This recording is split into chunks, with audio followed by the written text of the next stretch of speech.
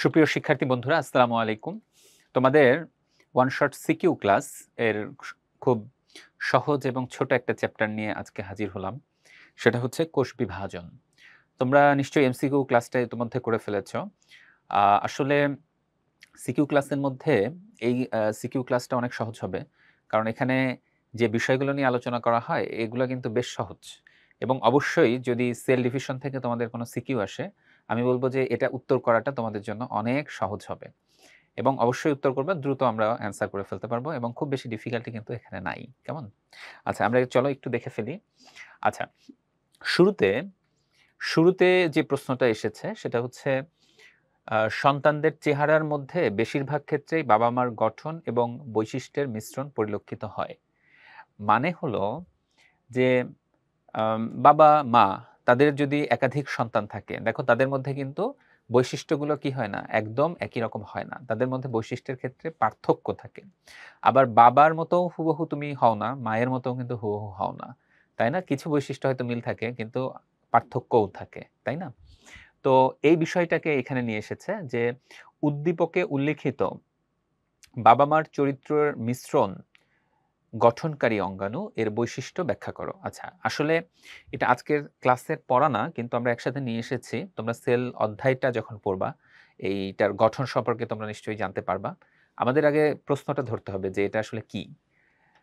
খেয়াল করে দেখো যে বাবা মার চরিত্রের মিশ্রণ গঠনকারী অঙ্গাণু, তাহলে এমন কিছু যেটা আসলে আমাদের চরিত্রকে ইন্ডিকেট করে, বৈশিষ্ট্যগুলোকে ইন্ডিকেট করে। কি সেটা? ডিএনএ। কি বলো? মেইনলি ডিএনএ, তাই না? আচ্ছা, এই ডিএনএ কোথায় থাকে? তো ডিএনএ প্রধান অংশ, মানে মেজর পোর্শন যেখানে থাকে সেটা হচ্ছে ক্রোমোজোম। তাহলে আমাদের বৈশিষ্ট্যের জন্য দায়ী অঙ্গাণু যদি তুমি বলো, তাহলে আমি বলবো যে এটা হচ্ছে ক্রোমোজোম। সেই ক্রোমোজোমের গঠন বৈশিষ্ট্য। আচ্ছা, এইটা হচ্ছে আমাদের পড়ার বিষয়। আচ্ছা, যদিও এটা প্রথম চ্যাপ্টারের পড়া, আমরা সেখানে জানবো। শুধু আমি এটা বলে দিলাম যে এখানে যে অঙ্গাণুটা রয়েছে, এই অঙ্গাণুটা হচ্ছে অ্যাকচুয়ালি ক্রোমোজোম। ক্রোমোজোম। তাহলে ক্রোমোজোমের গঠন কি তোমরা জানো? ক্রোমোজোমের ভৌত গঠন আছে, রাসায়নিক গঠন আছে। তাহলে সেই ভৌত এবং রাসায়নিক গঠনটা অল্প অল্প করে আমরা আলোচনা করতে পারি। আচ্ছা, এবং বৈশিষ্ট্য আকারে আমরা দেখাতে পারি। ঠিক আছে? মেইনলি ভৌত গঠনটাই মিন করেছে। ওকে। আচ্ছা, তো আমরা চলে যাই এই চ্যাপ্টারে। যে প্রশ্নটা এসেছে সেটা হচ্ছে উদ্দীপকে উল্লিখিত কোন পদ্ধতি সংগঠনের জন্য সন্তানদের মধ্যে বৈশিষ্ট্যের মিশ্রণ পরিলক্ষিত হয় বিশ্লেষণ করো। আচ্ছা, এটা বেশ সহজ। তোমরা জানো যে আমাদের এই যে বৈশিষ্ট্যের পরিবর্তনগুলো হয়, এটা হয় মায়োসিসের জন্য। কি হয় বলো? এটা হয় মায়োসিসের জন্য। মায়োসিসের কিসের জন্য? তোমরা জানো যে মায়োসিসকে ২ ভাগে ভাগ করা হয়, মায়োসিস 1, মায়োসিস 2। এটা মেইনলি হয় মায়োসিস ১ এর জন্য। কেন মায়োসিস ১ এর জন্য কেন এরকমটা হয়? কারণ মায়োসিস ১ এ যে ৫ টা উপধাপ আছে, সেই উপধাপের একটা উপধাপ যেটা হচ্ছে মাঝখানের উপধাপ, যেটার নাম প্যাকাইটিন। এই প্যাকাইটিন দশায় একটা গুরুত্বপূর্ণ বিষয় হয় যেটাকে বলা হয় ক্রসিং ওভার। কি বলা হয় বলো? এটাকে বলা হয় ক্রসিং ওভার। তো ক্রসিং ওভারের কারণে এই বৈশিষ্ট্যের পরিবর্তনগুলো লক্ষিত হয়। তাহলে আমরা সেটা নিয়েই এখানে আলোচনা করব। তাহলে ঘয়ের উত্তরটা হচ্ছে মেইনলি আসলে কি বলো? মেইনলি হচ্ছে ক্রসিং ওভার। কেমন? Crossing over.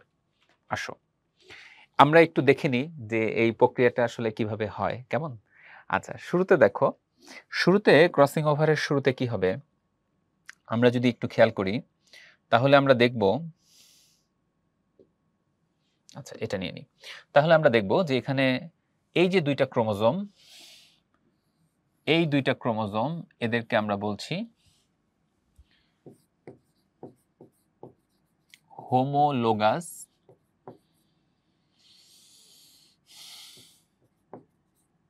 ক্রোমোজোম।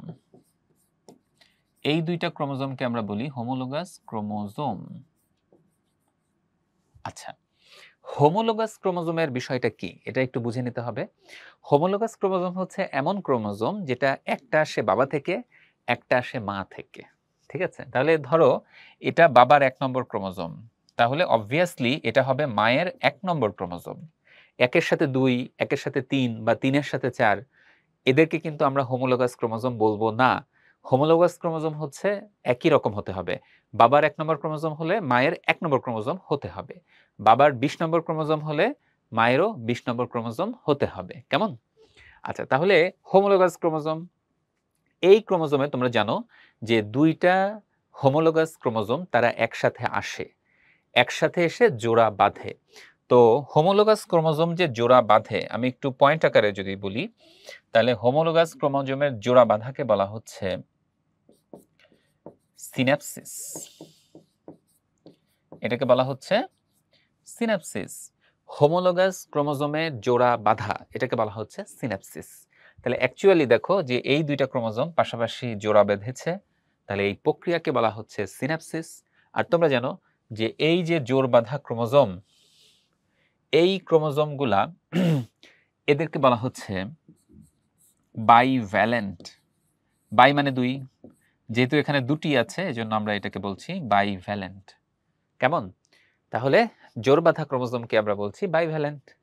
বাইভ্যালেন্ট ক্রোমোজোমে আমরা দেখতে পাচ্ছি এখানে প্রতিটা ক্রোমোজোমে দেখো এই যে 2টি করে ক্রোমাটিড, এখানেও কিন্তু 2টি করে ক্রোমাটিড। তাহলে এখানে ক্রোমাটিড টোটাল রয়েছে 1 2 3 4, 4টা ক্রোমাটিড আছে। এই 4টা ক্রোমাটিডকে একসাথে আমরা বলি টেট্রাড। এটাকে আমরা বলি তাহলে টেট্রাড গঠন। তাহলে এখানে অ্যাকচুয়ালি হচ্ছে টেট্রাড গঠিত হচ্ছে। কেমন? এখানে টেট্রাড গঠিত হচ্ছে। ওকে, এবার আসো কি হয়। এবার যেটা একই ক্রোমোজোমের 2টি ক্রোমাটিড, দেখো এটাও গ্রিন এটাও গ্রিন। একই ক্রোমোজোমের 2টি ক্রোমাটিডকে আমরা বলি সিস্টার। Sister chromatid. একই ক্রোমোজোমের 2টি ক্রোমাটিডকে আমরা বলি সিস্টার ক্রোমাটিড। তাহলে আমি যদি একটু বলি, এটা ধরো এ, এটা বি, এই ক্রোমাটিড সি, এই ক্রোমাটিড ডি, এভাবে যদি তুমি বলো, তাহলে ডেফিনেটলি সিস্টার ক্রোমাটিড হচ্ছে এ ও বি। দেখো এটা এবং এটা, এরা হচ্ছে সিস্টার ক্রোমাটিড। সি এবং ডি এরাও কি বলো? এরাও হচ্ছে সিস্টার ক্রোমাটিড। ঠিক আছে, এরাও কি? এরাও হচ্ছে সিস্টার ক্রোমাটিড। ওকে, আচ্ছা এবার আসো বি এবং সি যদি আমি বলি, বি এবং সি এরা কিন্তু দেখো একই ক্রোমোজোমের 2টি ক্রোমাটিড নয়। বি এবং সি তারা একই ক্রোমোজোমের 2টি ক্রোমাটিড নয়। এই যে ভিন্ন 2টা ক্রোমোজোমের, দেখো এটা গ্রিন এটা হচ্ছে ইয়েলো, তাহলে ভিন্ন 2টি ক্রোমোজোমের 2টি ক্রোমাটিড, এদেরকে আমরা বলি আচ্ছা এখানে লিখতে পারি, আচ্ছা এটাকে বলি হয় নন সিস্টার ক্রোমাটিড। এদেরকে বলা হচ্ছে নন সিস্টার ক্রোমাটিড। কেমন? তাহলে 2টি ভিন্ন ক্রোমোজোমের 2টি ক্রোমাটিড, এদেরকে বলা হচ্ছে নন সিস্টার ক্রোমাটিড।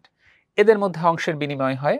তাহলে নন সিস্টার ক্রোমাটিড হচ্ছে বি ও সি, অথবা এ এবং ডি, এরাও কিন্তু নন সিস্টার, এ ও ডি। কিন্তু দেখো এ এবং ডি এত দূরে, এদের মধ্যে অংশের বিনিময় হয় না। তাহলে অংশের বিনিময় হয় বি এবং সি এর মধ্যে। খেয়াল করো এই যে এরা জোর বেঁধে এই যে এভাবে কি করে, এক্স আকৃতির কায়াজমা তৈরি করে। দেখো খেয়াল করে এই যে এক্স আকৃতির কায়াজমা তৈরি করে। তাহলে এটা খুব গুরুত্বপূর্ণ একটা পয়েন্ট। সেটা হচ্ছে এখানে আমি যদি লিখি কায়াজমা গঠন,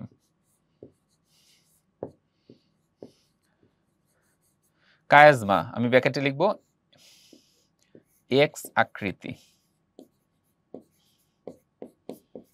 তাহলে কায়াজমা গঠন। এবার দেখো কায়াজমার মাধ্যমে কি হবে। কায়াজমার মাধ্যমে যেটা হবে সেটা হচ্ছে এই যে কায়াজমা গঠিত হলো, এবার ক্রোমাটিডের এই অংশ এবং এই অংশ ভেঙে যায়। হ্যাঁ, ক্রোমাটিডের 2টা অংশ ভেঙে যায়।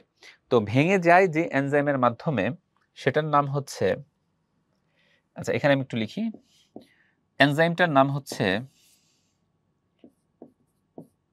রেস্ট্রিকশন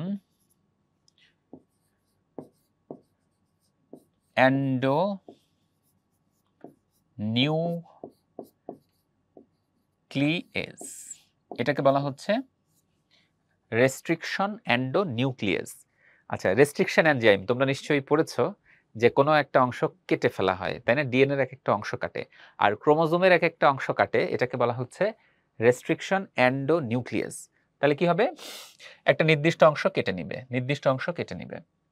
আচ্ছা, কেটে নেওয়ার পর দেখো এইটার এই অংশটা এখানে চলে আসছে, এইটার এই কাটা অংশটা এখানে চলে আসছে।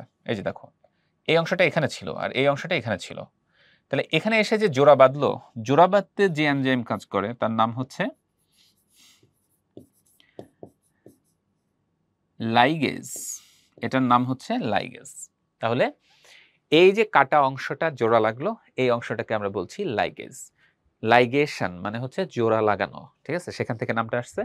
তাহলে এইভাবে দেখো একটা ক্রোমোজোমে অন্য আরেকটা হোমোলোগাস ক্রোমোজোমের ক্রোমাটিডের এক একটা অংশ চলে আসে, বা আমরা বলতে পারি যে ডিএনএ এর অংশগুলো চলে আসে। তাহলে কি হয়? যেহেতু নতুনভাবে ক্রোমোজোমের গঠনটা তৈরি হচ্ছে এবং এখানে ডিএনএ এর স্ট্রাকচার চেঞ্জ হয়ে যাচ্ছে, তাই না? তাহলে কি হবে? আমরা জানি যে ক্রোমোজোমের যদি পরিবর্তন হয়, ডিএনএ এর যদি কোনো অংশের পরিবর্তন হয়, তাহলে অবশ্যই বৈশিষ্ট্যের পরিবর্তন হবে। তাহলে এই যে ভাই বোনদের মধ্যে যে বৈশিষ্ট্যের পরিবর্তনগুলো, এগুলো আসলে এই প্রক্রিয়াগুলোর মাধ্যমেই সংগঠিত হয়। তার মানে ক্রসিং ওভারের মাধ্যমে সংগঠিত হয়, মানে মায়োসিস 1 এর প্যাকাইটিন দশার মাধ্যমে সংগঠিত হয়। তাহলে এই রিলেটেড যে কোনোভাবেই প্রশ্ন আসুক, আমরা কিন্তু এই প্রক্রিয়াটা বর্ণনা করে দিব। কেমন? আচ্ছা, আমরা একটু আগাই। ওকে, হ্যাঁ, তাহলে আমরা এটাকে কভার করলাম। এবার আসো, দেখো এখানে এম দশা, এই যে আমাদের এম দশা, এটা এম দশা। এম দশা বুঝতে হবে যে এটা কি মাইটোসিস নাকি মিওসিস। খেয়াল করো যে টোয়াইস এন থেকে টোয়াইস এন, তার মানে ডেফিনেটলি এম মানে হচ্ছে মাইটোসিস। এটা মাইটোসিস, এটা মাইটোসিস। এটার তৃতীয় দশা। এখন মাইটোসিসের অনেকগুলো দশা তোমরা জানো। তৃতীয় দশার নাম হচ্ছে মেটাফেজ। তৃতীয় দশার নাম হচ্ছে মেটাফেজ। তাহলে এই দশার বর্ণনা দাও। আচ্ছা, আমরা বর্ণনাটা দিয়ে আসি। ওকে, আসো। এই যে হচ্ছে সেই মেটাফেজ দশা। আমরা কিভাবে বুঝবো? আমরা বুঝবো যে ক্রোমোজোমগুলো, এই যে ক্রোমোজোমগুলো কি হয়? বিষুবীয়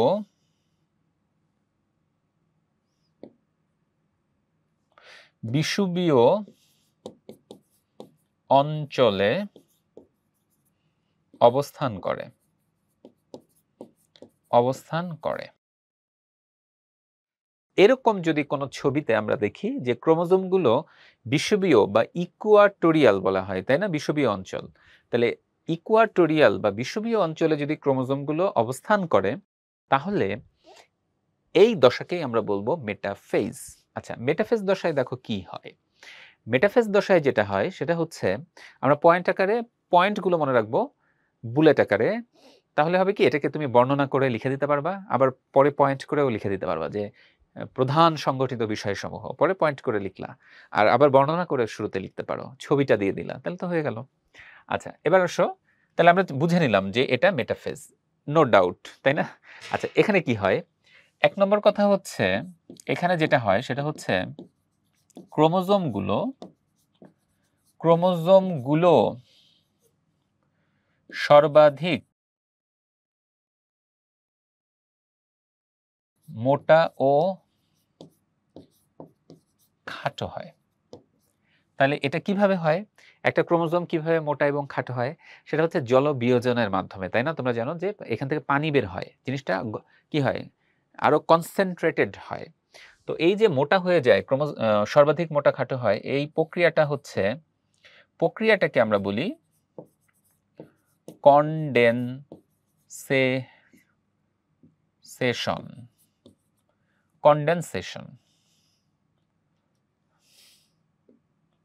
আচ্ছা, কনডেনসেশন, ঠিক আছে? তাহলে ক্রোমোজোম যে মোটা খাটো হচ্ছে, এই প্রক্রিয়াকে আমরা বলি কনডেনসেশন। মেইন জিনিসটা এটা কেন হয়? এটা জল বিয়োজন মানে পানি বের হয়ে যায়। তাহলে এই ক্রোমোজোমের কি হয়, রং ধারণ ক্ষমতা বাড়ে। ঠিক আছে, তাহলে সেটা আমরা একটু বলতে পারি যে রং বা রঞ্জন ধারণ ক্ষমতা বাড়ে। তাহলে আমরা খুব সুন্দরভাবে ক্রোমোজোমগুলোকে দেখতে পাবো। আচ্ছা, এরা কি করে, এরা ওই যে বিষুবীয় অঞ্চলে অবস্থান করে, এই এই কথাটাকে বলা হয় মেটাকাইনেসিস। মেটাকাইনেসিস মেটাকাইনেসিস মেটাকাইনেসিস মানে মাঝামাঝি এটা অবস্থান করে ক্রোমোজোমগুলো। আচ্ছা, তো এই কাইনেসিস, এখানে একটা প্লেটের মতো অংশ থাকে, এটাকে বলা হচ্ছে, দেখো এই যে এখানে লেখা আছে, এটাকে বলা হচ্ছে মেটাফেজ প্লেট। ঠিক আছে, এটাকে বলা হচ্ছে মেটাফেজ প্লেট। মেটাফেজে মাঝখানে যে প্লেটের মতো গঠনটা তৈরি হয়, ক্রোমোজোমগুলো এখানে চলে আসে, একটা প্লেটের মতো গঠন হয়, এটাকে আমরা বলি মেটাফেজ প্লেট। ঠিক আছে, আচ্ছা এবার আসো, এখানে কি হয়, এখানে হচ্ছে, এখানে দেখো, এখানে সেন্ট্রোমিয়ারগুলো বিষুবীয় অঞ্চলে অবস্থান করে। এখানে সেন্ট্রোমিয়ারগুলো কি হয়, বিষুবীয় অঞ্চলে অবস্থান করে। এবং ক্রোমোজোমে খেয়াল করে দেখো, ক্রোমোজোম ক্রোমাটিডে বিভক্ত থাকে। দেখো খেয়াল করে, এই যে প্রত্যেকটা ক্রোমোজোমে দুটো করে ক্রোমাটিড, তাই না, দুটো করে ক্রোমাটিড। এখন বিষুবীয় অঞ্চলে যখন অবস্থান করে তখন কিন্তু ক্রোমোজোম বিভক্ত হয় না। ঠিক আছে, ক্রোমোজোম কি হয় না বলো, বিভক্ত হয় না, মানে সেন্ট্রোমিয়ারটা অবিভক্ত থাকে যখন এরা এই রিজিয়নে থাকে। আমরা ছবিতে দেখতে পাচ্ছি সেন্ট্রোমিয়ার কিন্তু বিভক্ত হয় না, কিন্তু এটা যখন এখান থেকে সেন্ট্রোমিয়ার বিভক্ত হয়ে,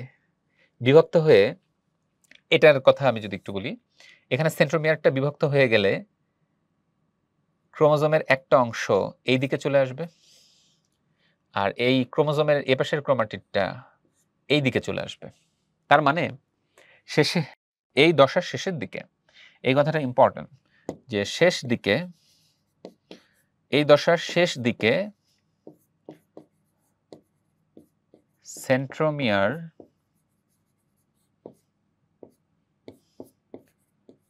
বিভক্ত হয়। কারণ সেন্ট্রোমিয়ার যদি বিভক্ত না হতে পারে তাহলে কিন্তু পরবর্তী ধাপ, যেটাকে আমরা বলি অ্যানাফেজ, সেটা কিন্তু হবে না। কারণ ক্রোমোজোমগুলো তো, ক্রোমাটিড দুইটা কিন্তু ক্রোমোজোমে সেন্ট্রোমিয়ারের মাধ্যমে একসাথে আছে। সেন্ট্রোমিয়ার বিভক্ত হওয়ার কারণেই এই ক্রোমোজোমের এই অংশটা এদিকে, এই অংশটা এদিকে যায়, ফলে পরবর্তী ধাপ অ্যানাফেজ সংঘটিত হতে পারে। ঠিক আছে, তাহলে এই ধাপের শেষের দিকে সেন্ট্রোমিয়ার বিভক্ত হয়। এই হলো কথা, হয়ে গেল। আচ্ছা, এবার দেখো এখানে কি বলছে, সেটা হচ্ছে যৌন জননক্ষম জীবের দৈহিক বৃদ্ধি বংশধর সৃষ্টিতে এম এবং এন পরস্পর নির্ভরশীল, এই বিষয়টা বিশ্লেষণ করো। আসলে এটা মিন করছে যে আসলে মাইটোসিসের গুরুত্ব, আর এনটা আমরা একটু দেখি চলো, যে এন জিনিসটা কি। দেখো খেয়াল করে, টোয়াইস এন, এখান থেকে হলো এন, মানে এটা হ্রাসমূলক। ঠিক আছে, এটা হচ্ছে হ্রাসমূলক, আর এন থেকে এন, তার মানে হচ্ছে এটা হচ্ছে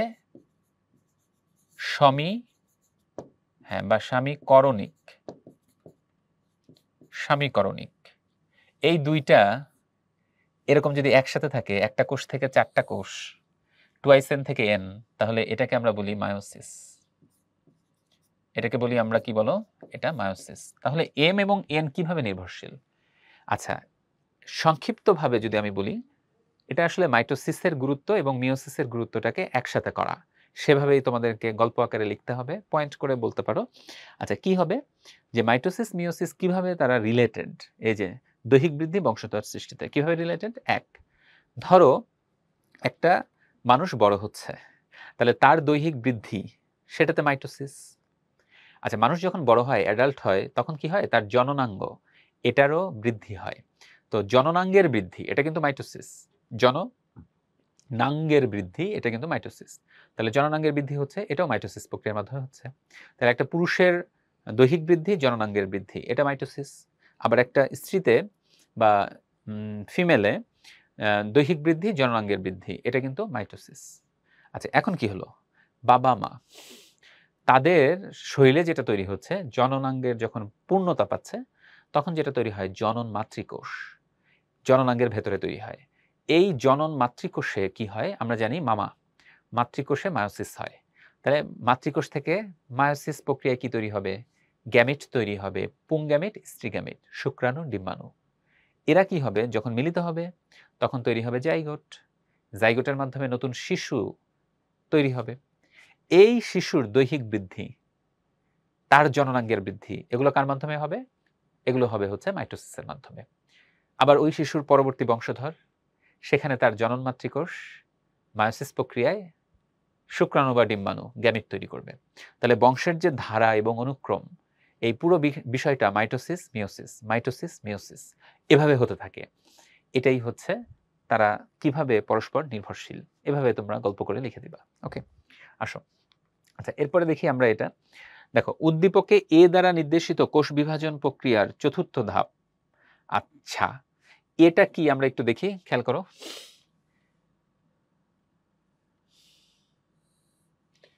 জাইগোট, জাইগোটে এই যে এ কোষ বিভাজন হচ্ছে, বিভাজিত হয়ে তৈরি হচ্ছে পরিণত জীব। তাহলে খেয়াল করো, এটা টুয়াইসেন, এটাও টুয়াইসেন। তাহলে এটা কি? এটা হচ্ছে মাইটোসিস। এটা বুঝে নিলেই হবে, বাকিটা সহজ, বাকিটা কিছুই নয়, বাকিটা তোমরা পারো। এটা হচ্ছে মাইটোসিস।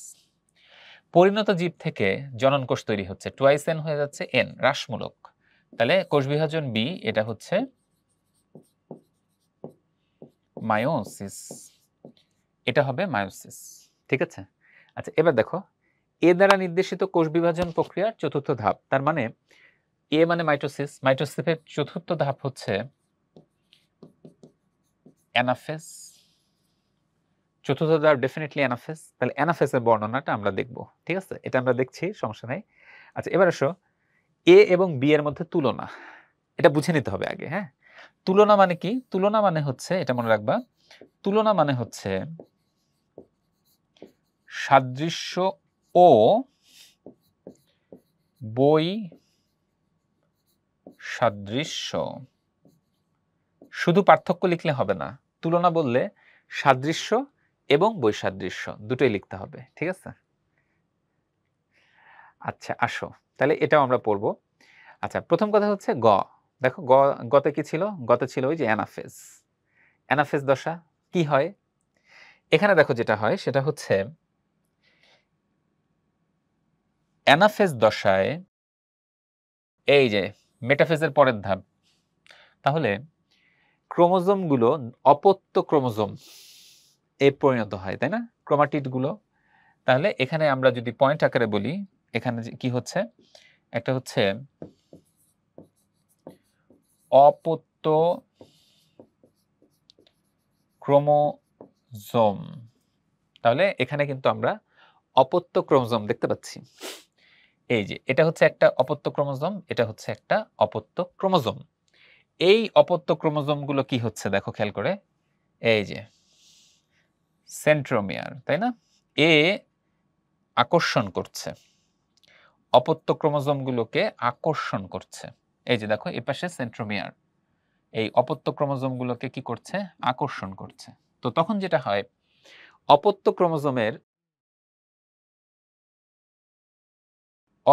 ক্রোমোজোমের যে এই যে এখানে সেন্ট্রিওল, এ কি করবে?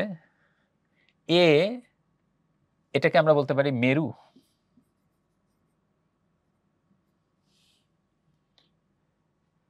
এটাকে আমরা বলতে পারি মেরু। তাহলে মেরুর দিকে থাকে হচ্ছে সেন্ট্রিওল, ঠিক না? Centriole, not centromere. তাহলে এখানে থাকে হচ্ছে সেন্ট্রিওল। এই যে আমরা দেখতে পাচ্ছি, এটা একটা সেন্ট্রিওল, এটা একটা সেন্ট্রিওল। এ আকর্ষণ করে, ঠিক আছে? এ আকর্ষণ করে। তাহলে বাহুগুলো কোন দিকে থাকে দেখো খেয়াল করে, বাহুগুলো থাকে বিপরীত দিকে। ঠিক আছে? বাহুগুলো কি থাকে বলো? বাহুগুলো থাকে হচ্ছে বিপরীত দিকে। তাহলে আমরা বলতে পারি সেন্ট্রোমিয়ার, এটা কি থাকে এই দিকে যেহেতু যাচ্ছে, তাহলে সেন্ট্রোমিয়ারটা উপরের দিকে, এজন্য বলে সেন্ট্রোমিয়ার অগ্রগামী। আচ্ছা, বাহুগুলো কি বলো? বাহুগুলো সেন্ট্রোমিয়ারকে ফলো করে, কারণ এখানে সেন্ট্রিওল সে কি করে? আকর্ষণ করে। তাহলে এটাকে আমরা বলবো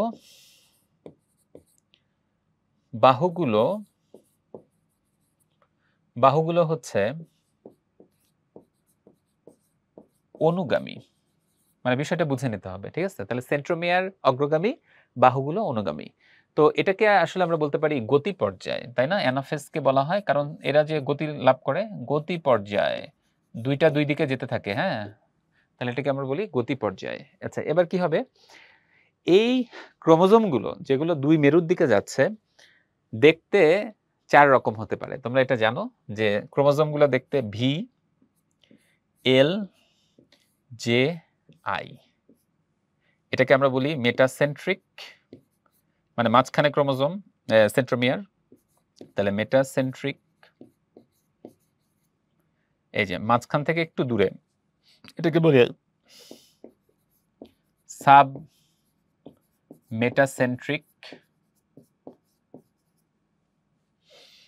তারপরে প্রান্তের কাছাকাছি, তাহলে এটাকে আমরা বলবো অ্যাক্রোসেন্ট্রিক।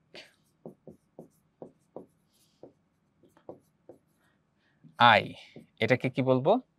এটাকে বলবো টেলোসেন্ট্রিক।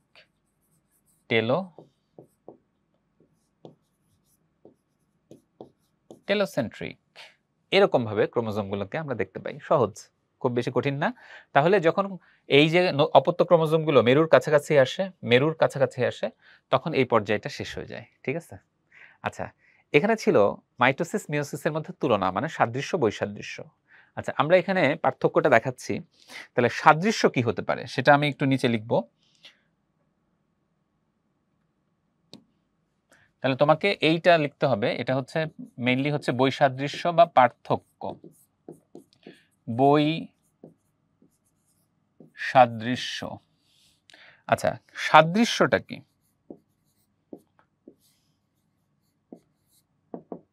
সাদৃশ্যটা কি? আচ্ছা, দুই ধরনের কোষ বিভাজন, তাই না? তাহলে দেখো কিছু সাদৃশ্য আছে। একটা হচ্ছে একটা কোষ থেকে একাধিক কোষ তৈরি হচ্ছে, দুইটাতেই। হ্যাঁ, কোনোটাতে দুইটা হচ্ছে, কোনোটাতে চারটা হচ্ছে, কিন্তু এক থেকে একাধিক কোষ তৈরি হচ্ছে, এটা তুমি সাদৃশ্য হিসেবে বলতে পারো। আচ্ছা, ২ নম্বর কথা হচ্ছে কোষ বিভাজনে অ্যাকচুয়ালি কি হয়? অ্যাকচুয়ালি হয় নিউক্লিয়াসের বিভাজন এবং সাইটোপ্লাজমের বিভাজন। তাহলে দেখো দুটোতেই কিন্তু নিউক্লিয়াসের বিভাজন, সাইটোপ্লাজমের বিভাজন, এটা কিন্তু হয়। হয়ে গেল। তাহলে তোমার মতো করে তুমি লিখে দিলা সাদৃশ্য। আচ্ছা, বৈসাদৃশ্যগুলো যদি আমরা একটু খেয়াল করি, দেখো সংগঠন স্থান। আচ্ছা, মাইটোসিস কোথায় হয়? মাইটোসিস হয় হচ্ছে দেহকোষ, তাই না? এখানে মাইটোসিস হয়। মায়োসিস কোথায় হয়? আমি একদম কি পয়েন্টগুলো তোমাদেরকে বলে দিচ্ছি। মায়োসিস হয় জনন মাতৃকোষ, এখানে হয়। অপত্য কোষের সংখ্যা এখানে ২, এখানে ৪, সহজ। অপত্য কোষের ক্রোমোজোম সংখ্যা, এটা হলো মাতৃকোষের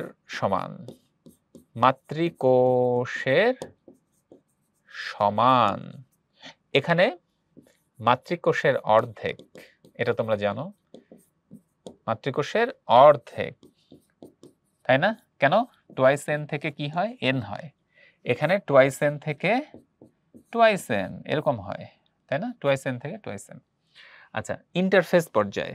আচ্ছা, আমরা এটা জানি মাইটোসিসের ইন্টারফেজ এটা হচ্ছে দীর্ঘস্থায়ী।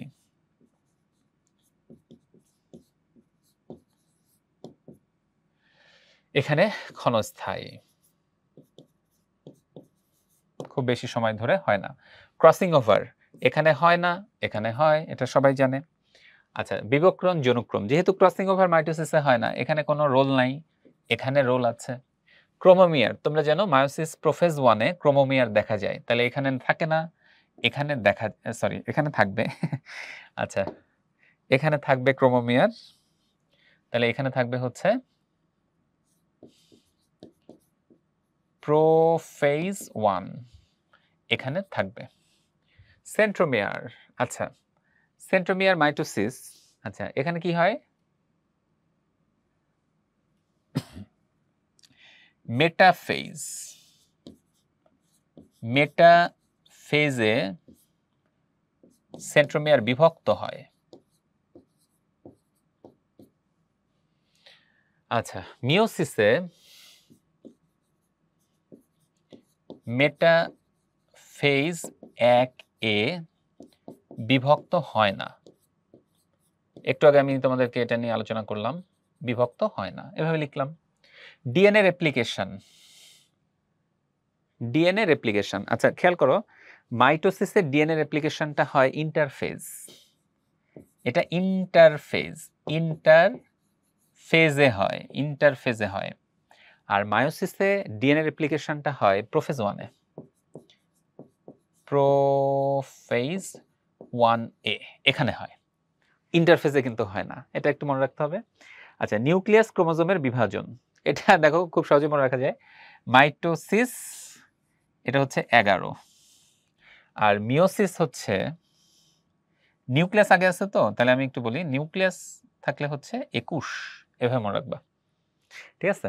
তাহলে নিউক্লিয়াস N1, ক্রোমোসোম C1, আর এটা হচ্ছে N2 C1। খেয়াল করে দেখো, ক্রোমোজোম সবসময় একবারই বিভক্ত হয়, C1 C1, কিন্তু নিউক্লিয়াস মাইটোসিসে একবার বিভক্ত হয়, আর মিওসিসের ক্ষেত্রে নিউক্লিয়াসটা দুবার বিভক্ত হয়। এটা কিভাবে মনে রাখবো? খেয়াল করে দেখো তো, নিউক্লিয়াস একবার বিভক্ত হলে একটা কোষ থেকে কয়টা কোষ তৈরি হবে? 2টা। এবার বলো তো, মায়োসিসে কয়টা কোষ তৈরি হয়? মায়োসিসে 4টা কোষ তৈরি হয়। এজন্য প্রথমে একটা কোষ থেকে 2টা নিউক্লিয়াস তৈরি হলো, ওই 2টা নিউক্লিয়াস থেকে 2টা করে 4টা নিউক্লিয়াস তৈরি হবে। তাহলে নিউক্লিয়াস, আমি যদি একটু দেখাই, এই যে একটা নিউক্লিয়াস, এটা একবার বিভক্ত হয়ে 2টো নিউক্লিয়াস হলো, এই 2টো নিউক্লিয়াস আবার বিভক্ত হলো, ফলে 4টা নিউক্লিয়াস তৈরি হলো। এই যে, তাহলে দেখো, একবার বিভক্ত হলো, 2বার বিভক্ত হলো। তাহলে মায়োসিসে নিউক্লিয়াস 2বার বিভক্ত হয়, বাকি সব এক। দেখো, নিউক্লিয়াস একবার, ক্রোমোজোম একবার, এখানেও ক্রোমোজোম একবার, তাহলে সবকিছু এক, এভাবে মনে রাখবা। শুধুমাত্র মায়োসিসে নিউক্লিয়াস 2বার বিভক্ত হয়, শুধুমাত্র মায়োসিসে নিউক্লিয়াস 2বার বিভক্ত হয়, এভাবে মনে রাখবো। আচ্ছা, চলো আগেই। আচ্ছা, এখানে যেটা আছে সেটা হচ্ছে, প্রকৃতকোষী জীবে দৈহিক বৃদ্ধি এক ধরনের কোষ বিভাজনের মাধ্যমে ঘটে। মানে এই বিভাজনটা হচ্ছে মাইটোসিস, এই বিভাজনটা হচ্ছে মাইটোসিস। অন্য ধরনের বিভাজনের মাধ্যমে জননকোষ সৃষ্টি হয়, তার মানে এটা মায়োসিস, এটা হলো মায়োসিস। গেল। এবার আসো প্রথম ধরনের কোষ বিভাজনের চতুর্থ দশা। আচ্ছা, প্রথম ধরন মানে মাইটোসিস, চতুর্থ দশা, এই দশাটা কি? এই দশাটা অলরেডি বলা হয়েছে, এই দশাটা হচ্ছে অ্যানাফেজ, অথবা যেটাকে আমরা বলি গতি পর্যায়, এটাকে বলছি গতি পর্যায়। আচ্ছা, দ্বিতীয় ধরনের কোষ বিভাজনের তাৎপর্য মানে মায়োসিসের তাৎপর্য, তাহলে এটা হচ্ছে মায়োসিস, মায়োসিসের তাৎপর্য। মায়োসিসের তাৎপর্যটা আমরা একটু দেখব, সহজ মনে রাখবা। মায়োসিসের তাৎপর্য, ক্রসিং ওভারের তাৎপর্য, ওই সব একই, হ্যাঁ, একই রকম। আমরা যদি একটু দেখি মায়োসিসের গুরুত্ব। আচ্ছা, দেখো, জননকোষ সৃষ্টি করে, হ্যাঁ, এখানে কি হয়? জনন মাতৃকোষ থেকে জননকোষ তৈরি হয়। ক্রোমোজোমের সংখ্যা ধ্রুব রাখা, কিভাবে? এটা একটু বুঝতে হবে। সেটা হচ্ছে জনন কোষ, এটা হচ্ছে এন, 2টা জনন কোষ যখন মিলিত হয় তখন তৈরি হচ্ছে টুয়াইস এন। এই টুয়াইস এনে এটা হচ্ছে দেহকোষ, এটা হচ্ছে দেহকোষ। এই দেহকোষ থেকে তৈরি হবে জনন মাতৃকোষ, এই জনন মাতৃকোষ টুয়াইস এন।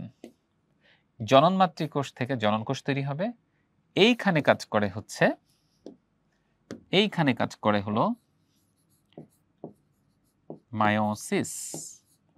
তাহলে দেখো, দেহকোষ টুয়াইস এন, এখান থেকে জনন মাতৃকোষ টুয়াইস এন, মায়োসিসের মাধ্যমে জননকোষ তৈরি হয় যেটা হচ্ছে এন। দুটি এন মিলিত হলে হয় টুয়াইস এন। তাহলে এই যে হ্যাপ্লয়েডগুলো মিলে ডিপ্লয়েড হলো, এই ডিপ্লয়েড থেকে আবার হ্যাপ্লয়েড হয়ে যাচ্ছে। কারণ এখানে যদি মায়োসিস না হতো, কি হতো? মায়োসিস না হলে জনন কোষগুলা হতো twice N, twice N, twice N. তখন দেহকোষটা মানে বাবা টুয়াইস এন হলে বাচ্চার হয়ে যাইতো 4n। এই সাইকেল যদি রিপিট হতো তখন নাতি হয়ে যাইতো 8n। এরপরে নাতির পরে কি হয়? পুতি, পুতি হয়ে যাইতো 16n। বুঝছো?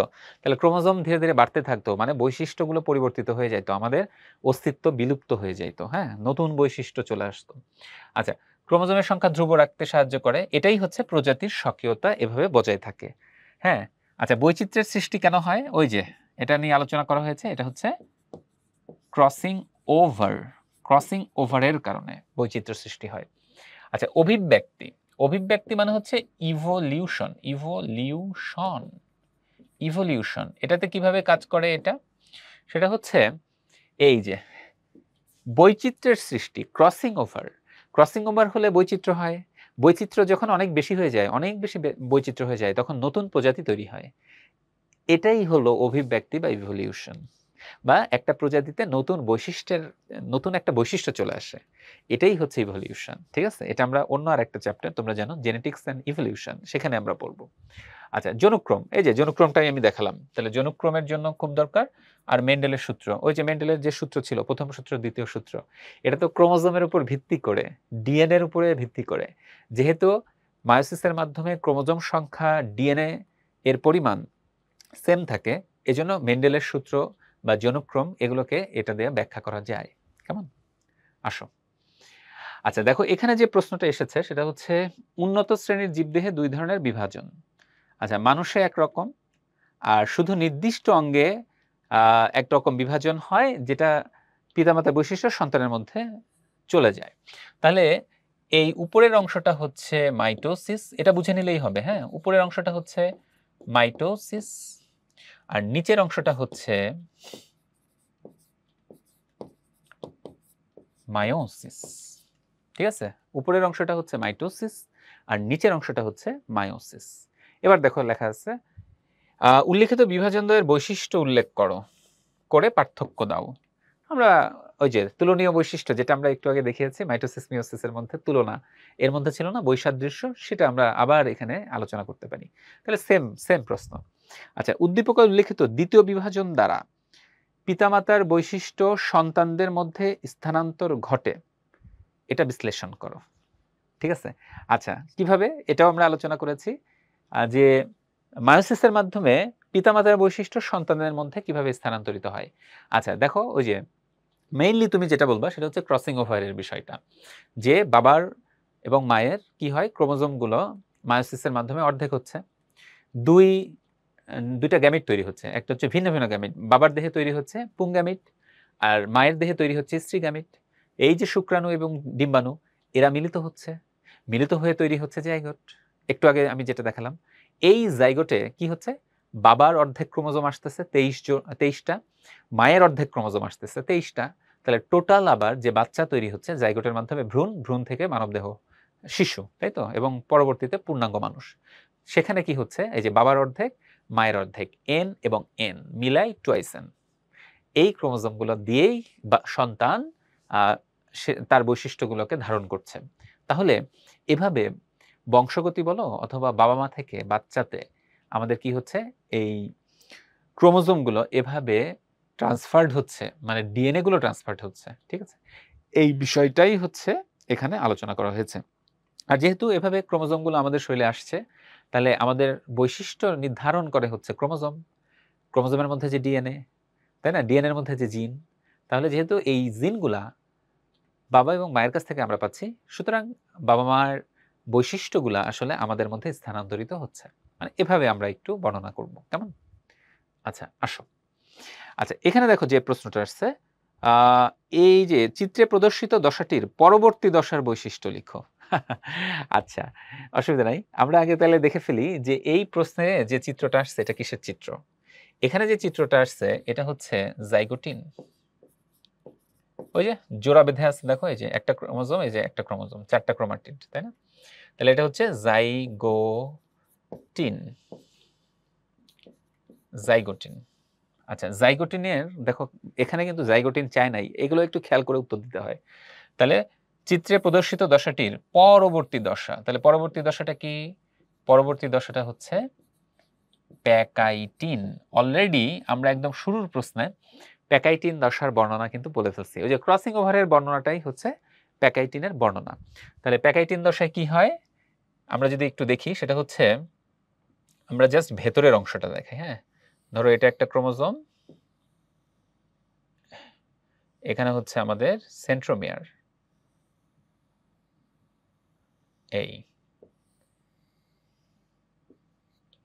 এই ধরো এটা একটা ক্রোমোজোম। আচ্ছা, এর সাথে আমরা আরেকটা ক্রোমোজোম আঁকবো, এইটা ধরো একটা ক্রোমোজোম।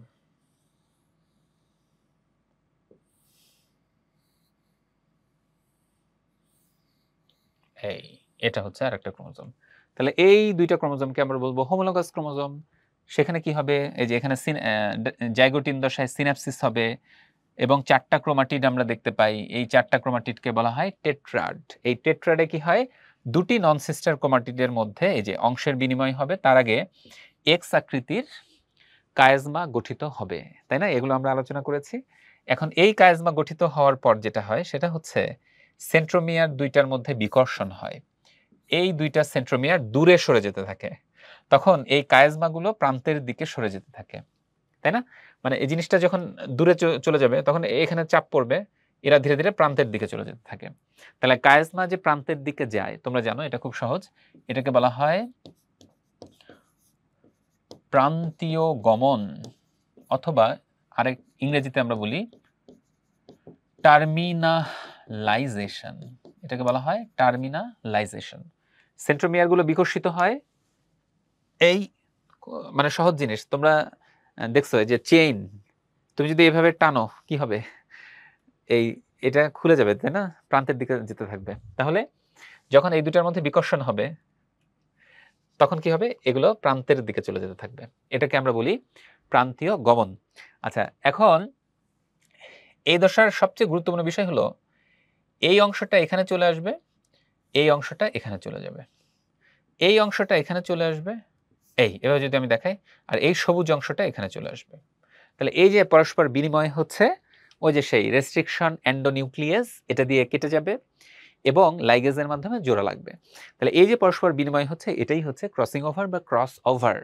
ওকে, তাহলে এই বর্ণনাগুলো আমাদের একটু লিখে ফেলতে হবে। আচ্ছা আসো, এই দশার জিনগত গুরুত্ব কি?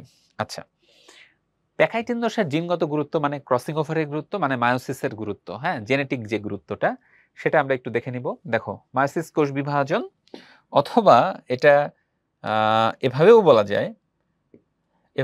যায়, যে ক্রসিং ওভার, ক্রসিং ওভারের গুরুত্ব দুটাই লিখে দিবা, ঠিক আছে? প্যাকাইটিন দশার গুরুত্ব মানে মায়োসিসের গুরুত্ব, ক্রসিং ওভারের গুরুত্ব, তাই না? কারণ মেইনলি ক্রসিং ওভার হয়, তাহলে এর সব গুরুত্ব চলে আসবে। এবং মায়োসিস কোষ বিভাজনে যা যা হয় সেটা কিন্তু এই ক্রসিং ওভারের কারণেই হয়, সুতরাং সেগুলো চলে আসবে। আচ্ছা দেখো, জিনগত পরিবর্তন হয়, বুঝতেই পারছো, যেহেতু ক্রোমোজোমের পরিবর্তন, এবং জিনের পরিবর্তনের কারণে বৈশিষ্ট্যের পরিবর্তন হয়। আবার দেখো, বৈশিষ্ট্যের পরিবর্তনের কারণে নতুন প্রজাতি তৈরি হয়। আচ্ছা, আবার আমরা নতুন জাত তৈরি করতে পারি, তাই না? একটা নির্দিষ্ট বৈশিষ্ট্যের জিন যদি একটা ক্রোমোজোমের মধ্যে ক্রসিং ওভারের ফলে আমরা ঢুকাই দিতে পারি, তাহলে নতুন জাত তৈরি হতে পারে। আচ্ছা, তারপরে হচ্ছে বংশগতিতে পরিবর্তন, ওই যে বৈশিষ্ট্যের পরিবর্তন, তাহলে বংশগতিতে পরিবর্তন আনবে, একই কথাগুলোই বারবার বলছে। আচ্ছা, আর এই যে উন্নত জাত এগুলো আমরা তৈরি করতেছি, তাহলে এগুলো আসলে প্রজনন বিদ্যায় এভাবে আমরা ব্যবহার করতে পারি। আচ্ছা, আর ক্রসিং ওভারের ক্ষেত্রে কি ছিল বলতো? এখানে ছিল যে জেনেটিক আমরা ম্যাপ তৈরি করতে পারি, তাহলে সেটাও তুমি লিখে দিতে পারো। আবার ক্রোমোজোমগুলোর, আচ্ছা ক্রোমোজোমে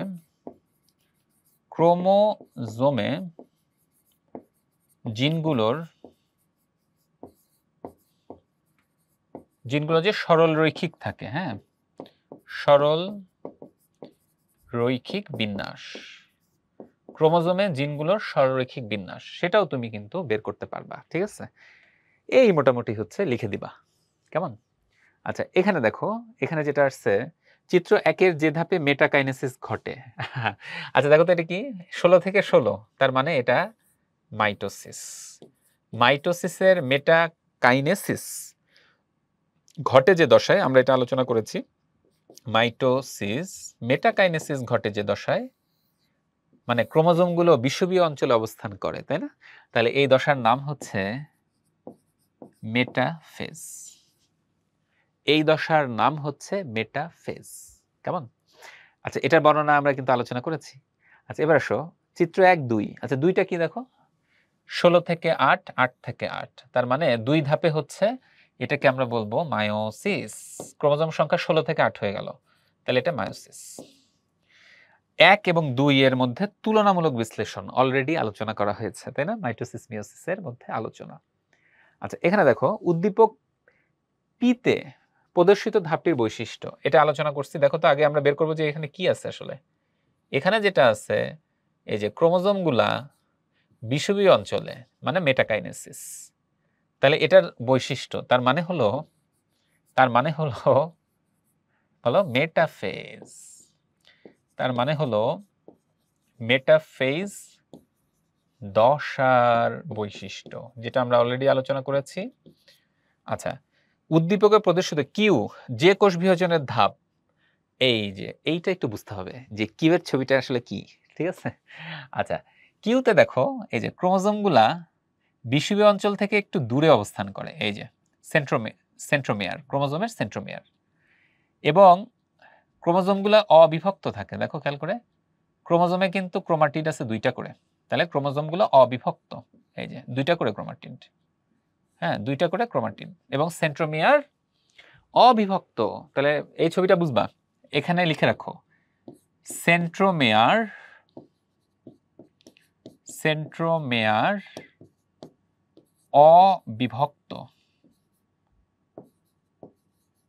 অবিভক্ত, 2 বিষুবীয়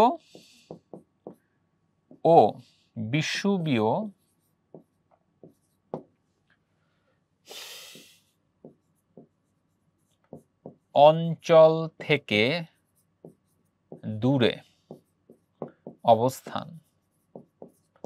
আচ্ছা, এটা একটু খেয়াল করবা, এইটা দিয়েই আসলে এই চিত্রটা বের করতে হয়। এইটা হচ্ছে আমার বিষুবীয় অঞ্চল, এই যে এই দাগটা খেয়াল করো তো, সেন্ট্রোমিয়ার কিন্তু বিষুবীয় অঞ্চলে নাই। এখানে যেমন সেন্ট্রোমিয়ার গুলো বিষুবীয় অঞ্চলে আছে, এখানে কিন্তু সেন্ট্রোমিয়ার বিষুবীয় অঞ্চল নাই, বিষুবীয় অঞ্চল থেকে একটু দূরে আছে। খেয়াল করে দেখো, এটা কিন্তু এখানে আছে, এখানে আছে, এখানে আছে, এখানে আছে, তার মানে বিষুবীয় অঞ্চলে সেন্ট্রোমিয়ার অবস্থান করে না। এই এত কথার উদ্দেশ্য হচ্ছে চিত্র কিউটা কি এটা বোঝার জন্য। এটা হলো মায়োসিস 1 এর মেটাফেজ 1, এটা বুঝতে হবে। তাহলে চিত্র কিউ যে ধরনের কোষ বিভাজনের ধাপ, কার ধাপ? এটা হচ্ছে মায়োসিসের ধাপ বা মায়োসিস 1 এর ধাপ, তুমি যেটাই বলো, তার গুরুত্ব, তার মানে মায়োসিসের গুরুত্ব, ঠিক আছে? এটা কিন্তু আমরা একটু আগে দেখলাম মায়োসিসের কি কি গুরুত্ব আছে, ওই যে ক্রসিং ওভারের গুরুত্ব, মায়োসিসের গুরুত্ব একই কথা, ঠিক আছে? তাহলে এটা আমরা কিন্তু পারবো। আচ্ছা, এখানে দেখো জীববিজ্ঞান ক্লাসে শিক্ষক কোষ বিভাজনের একটি উপধাপের মডেল দেখালেন, যেখানে প্রতিটি বাইভ্যালেন্ট 4টি ক্রোমাটিড থাকে এবং এদের মধ্যে ক্রসিং ওভার হয়।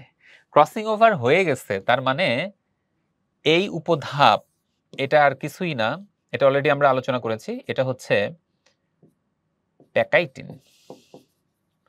এটা হলো প্যাকাইটিন দশা, ঠিক আছে? অলরেডি আলোচনা করেছি। আচ্ছা, জীবজগতে উল্লিখিত প্রক্রিয়ার গুরুত্ব, এটাও কিন্তু প্যাকাইটিন বলো, ক্রসিং ওভার বলো, মায়োসিস বলো, সবকিছু একই রকম গুরুত্ব, ঠিক আছে? সেটাও আলোচনা করা হয়েছে। আচ্ছা, এবার দেখো কোষ বিভাজনের কোনো এক দশায় প্রতিটি ক্রোমোজোম আকর্ষণ তন্তুর সাথে যুক্ত হয়ে ক্রোমোজোমীয় নৃত্য প্রদর্শন করে। এই যে এই কথাটা মনে রাখতে হবে যে ক্রোমোজোমীয় নৃত্য যে দশায় প্রদর্শিত হয়, এটা হলো মাইটোসিসের প্রোমেটাফেজ, মাইটোসিসের প্রোমেটাফেজ। মাইটোসিসের প্রো মেটাফেজ দশা, ঠিক আছে। আচ্ছা, আবার এক ধরনের কোষ বিভাজনের সময় প্রতি জোড়া হোমোলোগাস ক্রোমোজোমের দুটি নন সিস্টার ক্রোমাটিড স্থানে এক্স অক্ষরের ন্যায় যুক্ত হয়, মানে কায়জমা তৈরি হয় ঠিক না, মানে এটা প্যাকাইটিন দশা। আচ্ছা, এবার আসো, এই যে এক্স অক্ষের ন্যায় যুক্ত থাকে, এটা হচ্ছে প্যাকাইটিন, প্যাকাইটিন, প্যাকাইটিন দশা। আচ্ছা দেখো, উদ্দীপকে উল্লিখিত কোষ বিভাজনের দেশ দশায় ক্রোমোজোমীয় নৃত্য দেখা যায় তার বর্ণনা, এটা আমরা আসবো, তার মানে হচ্ছে প্রো মেটাফেজের বর্ণনা, সেটা আমাদেরকে দিতে হবে, আমরা আসবো। আচ্ছা, 2 নম্বর হচ্ছে দ্বিতীয় ধরনের কোষ বিভাজনের কথা বলা হয়েছে, তা জীবদেহে কি বৈচিত্র্যতা আনে তার বিশ্লেষণ করো। তার মানে হচ্ছে ওই একই কথা, এই কথাগুলো আলোচনা করা হয়েছে যে কিভাবে মা বাবার বৈশিষ্ট্যগুলো সন্তানের সঞ্চারিত হয়, কেন বাবা মা এর হুবহু আমরা হই না, আমাদের ভাই বোনদের মধ্যে আমাদের কিছু পার্থক্য থাকে, কেন থাকে, ওই যে সেই ক্রসিং ওভার। তাহলে ক্রসিং ওভারের বিষয়টা আলোচনা করলেই কিন্তু এটার উত্তর হয়ে গেল, যেটা আমরা আলোচনা করেছি। আসো তাহলে আমরা এখানে দেখব এই যে প্রো মেটাফেজের বর্ণনা, ঠিক আছে। আচ্ছা, আমরা যদি একটু ছবি আঁকি, আচ্ছা আমরা শুরুতে প্রো মেটাফেজে যদি আমি একটা ছবি আঁকি, হ্যাঁ, তাহলে আমরা একটা কোষ, উদ্ভিদ কোষের ক্ষেত্রে আমরা দেখাচ্ছি,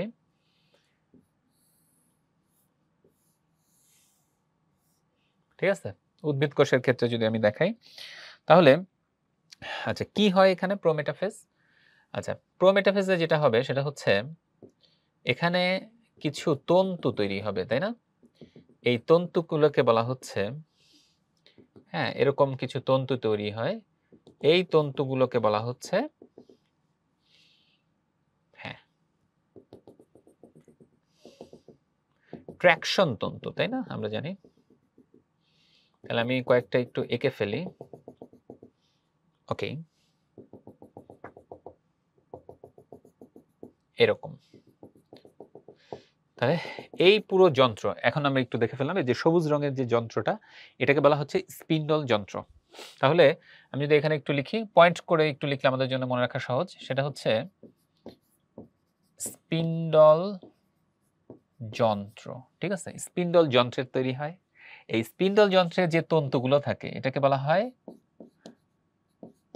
স্পিন্ডল তন্তু, এটাকে বলা হয় স্পিন্ডল তন্তু। এই স্পিন্ডল তন্তুর মধ্যে যেগুলোতে ক্রোমোজোম লাগানো থাকে, লাগানো থাকে আর কিছুতে থাকে না, থাকে না, এদের আলাদা কোনো নাম নাই, যেগুলোতে লাগানো থাকে ক্রোমোজোম এগুলোকে বলা হচ্ছে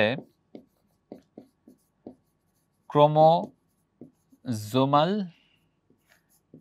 তন্তু, অথবা আরেক নাম হচ্ছে ট্র্যাকশন তন্তু, অথবা আরেক নাম হচ্ছে ট্র্যাকশন তন্তু, ঠিক আছে। এটা একটু মনে রাখবো। এবার আমি একটু ক্রোমোজোমগুলো থেকে দেখাই। এই যে ধরো ক্রোমোজোম থাকে, এগুলো ইচ্ছা মতো আঁকাই দিতে হবে, কেমন। এখানে ধরো একটা ক্রোমোজোম আছে, এই জায়গায় একটা ক্রোমোজোম আছে, হ্যাঁ, এখানে আছে, এখানে ধরো একটা ক্রোমোজোম আছে, এটা বাহুটা ছোট দিলাম, হ্যাঁ, এখানে আমি একটা ক্রোমোজোম আঁকতেছি, এই শেষ। তাহলে হয়ে গেল, বিভিন্ন রকম থাকে এবং এরা আন্দোলিত হতে থাকে, আন্দোলিত হতে থাকে, তো এই জন্য এদের নাম হচ্ছে, এই যে আন্দোলিত হওয়া নাচের মতো, হ্যাঁ, এটাকে বলা হয় ক্রোমোজোমাল নৃত্য, এটাকে বলা হয় ক্রোমোজোমাল নৃত্য, ঠিক আছে। আচ্ছা, এখানে এই যে স্পিন্ডল যন্ত্র তৈরি হয়, এখানে যে স্পিন্ডল তন্তু তৈরি হয়, সেখানে এটা কি থেকে তৈরি হয়, একটা হচ্ছে উদ্ভিদ কোষ, এটা হচ্ছে উদ্ভিদ কোষে মাইক্রোটিবিউল থেকে তৈরি হয়, এটা মনে রাখতে হবে, ইম্পর্টেন্ট জিনিস, মাইক্রোটিবিউল, মাইক্রোটিবিউলস থেকে তৈরি হয় স্পিন্ডল তন্তু। আর প্রাণীকোষ, প্রাণীকোষের ক্ষেত্রে তৈরি হয়, প্রাণীকোষে তৈরি হয় সেন্ট্রিওল থেকে, সেন্ট্রিওল থেকে তৈরি হয়, থেকে সেন্ট্রিওল থেকে তৈরি হয়, কেমন। আচ্ছা, আরেকটা বিষয় হলো, ওকে, এইখানে যে নিউক্লিয়ার মেমব্রেন থাকে, হ্যাঁ, এভাবে নিউক্লিয়ার মেমব্রেন। আবার কোনো একটা জায়গায় হয়তো নিউক্লিওলাস। তাহলে এই কথাটা বলতে হবে যে নিউক্লিয়ার মেমব্রেন এবং নিউক্লিওলাস কন্টিনিউয়াস, হ্যাঁ, প্রেজেন্ট কন্টিনিউয়াস। আমি লিখি নিউক্লিয়ার মেমব্রেন, মেমব্রেন আর নিউক্লিওলাস, নিউক্লিওলাস এগুলো কি হয়? এগুলো হচ্ছে এই যে কন্টিনিউয়াস টেন্সে বলতে হবে, এগুলো বিলুপ্তি ঘটতে থাকে। ঠিক আছে, নিউক্লিয়ার মেমব্রেন এবং নিউক্লিওলাস এগুলো বিলুপ্ত ঘটতে থাকে, আর সম্পূর্ণ বিলুপ্ত হয় মেটাফেজ। এটা কিন্তু একটু কনফিউজিং, এটা মনে রাখতে হবে। কেমন? তাহলে অনেক পয়েন্ট কিন্তু ছবি এঁকে বলে দিলে অনেক নাম্বার। ঠিক আছে, গেল। আচ্ছা দেখো, পি চিত্রের এই অংশে সংগঠিত কোষ বিভাজনের প্রথম দুটি ধাপ। তাহলে খেয়াল করো, এটা হচ্ছে একটা উদ্ভিদ, এই উদ্ভিদের দেহ, দেহ যে মানে কোষ বিভাজন হয়, এটা কি হবে? কোষ বিভাজন এটা কি হবে? এটা হবে হলো উদ্ভিদ দেহে যেটা হয় সেটা হচ্ছে মাইটোসিস। সেটার প্রথম দুটি ধাপ, তার মানে আমাদেরকে বর্ণনা করতে হবে প্রোফেজ আর প্রোমেটাফেজ। আচ্ছা, এর মধ্যে প্রোমেটাফেজ তো আমরা একটু আগেই দেখলাম, তাহলে আমাদের শুধুমাত্র এই প্রোফেজ অংশটা আলোচনা করলেই হবে, তাই না? আচ্ছা, এবার আসো কিউ প্রক্রিয়া। কিউ দেখো, এটা কিন্তু হচ্ছে পরাগধানী, পরাগধানীতে পুংগ্যামেট তৈরি হবে। তাহলে বি প্রক্রিয়াটা হচ্ছে মায়োসিস। বি প্রক্রিয়াটা হচ্ছে কি বলো? বি প্রক্রিয়াটা হচ্ছে মায়োসিস, এটা বুঝতে হবে। তাহলে পুংগ্যামেট তৈরি, তাই না, পরাগ রেণু তৈরি, এই রেণু তৈরির প্রক্রিয়াটা হচ্ছে মায়োসিস। এই প্রক্রিয়া এর গুরুত্ব বিশ্লেষণ করো। মায়োসিসের গুরুত্ব অলরেডি বলা হয়ে গেছে, ঠিক আছে। আচ্ছা আমরা এখানে যেটা আলোচনা করি নাই সেটা হচ্ছে প্রোফেজ। তাহলে প্রোফেজের অংশগুলা আমরা একটু ছবি এঁকে দেখাই, সহজ জিনিস তোমরা জানো। প্রোফেজে কি হয় আমি একটু ছোট করে দেখাই তোমাদের এখানে। এই এই এই তাই না, এটা হচ্ছে উদ্ভিদ কোষ।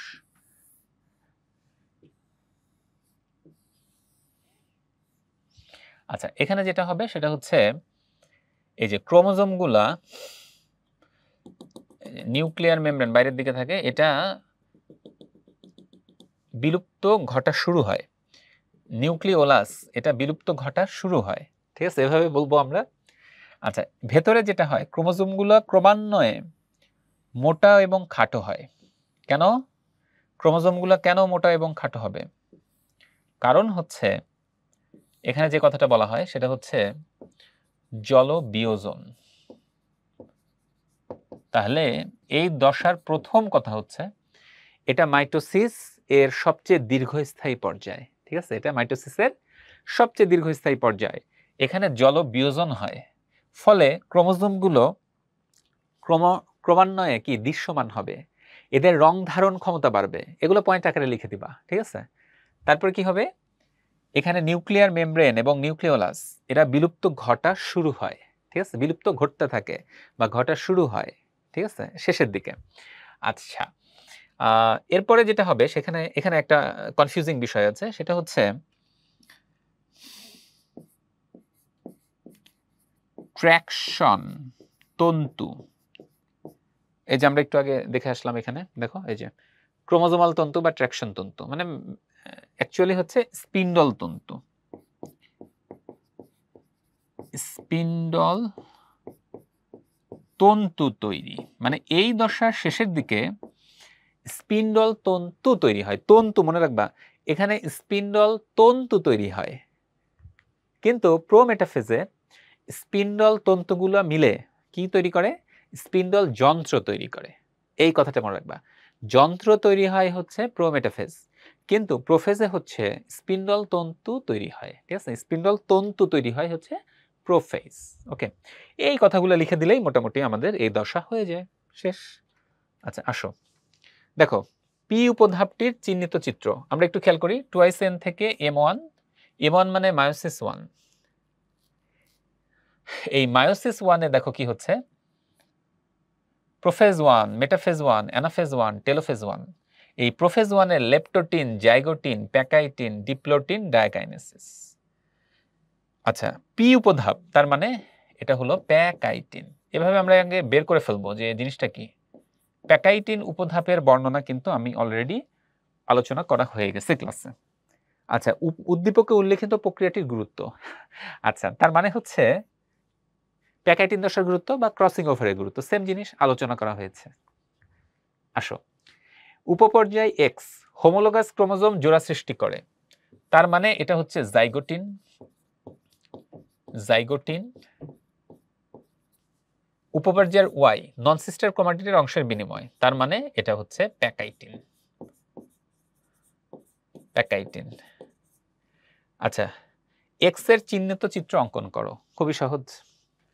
ওয়াই এর সংগঠিত প্রক্রিয়ায় জীবজগতের গুরুত্ব, এটা একটু আগেই দেখালাম। প্যাকাইটিনের গুরুত্ব মানে ক্রসিং ওভারের গুরুত্ব, সেটাই লিখে দিবা। আচ্ছা, এক্স এর চিহ্নিত চিত্র, ঠিক আছে, তার মানে হচ্ছে জাইগোটিন এর চিত্র, খুবই সহজ। জাইগোটিন তো আমরা দেখেছি কিভাবে হয়। আচ্ছা, তাহলে জাইগোটিনে আমি ক্রোমোজোমটা একটু দেখাই তোমাদের।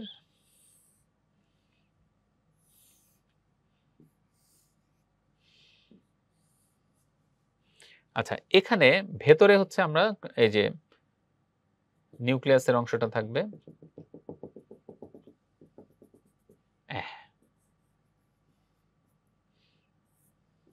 তাই না, এই যে নিউক্লিয়াসের অংশটা থাকবে। আচ্ছা, এখানে কি হয়,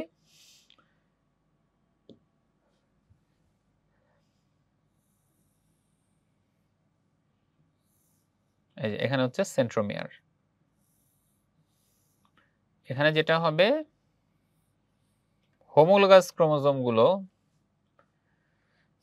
জোড়া বাঁধবে। আচ্ছা, এখানে অ্যাকচুয়ালি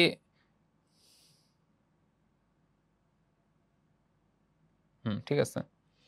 আচ্ছা, আলাদা কালার। আচ্ছা, এখানে আরেকটা দিই। তাহলে হোমোলোগাস ক্রোমোজোম গুলা এই জোড়া বাঁধে, তাই না, জাস্ট জোড়া বাঁধে।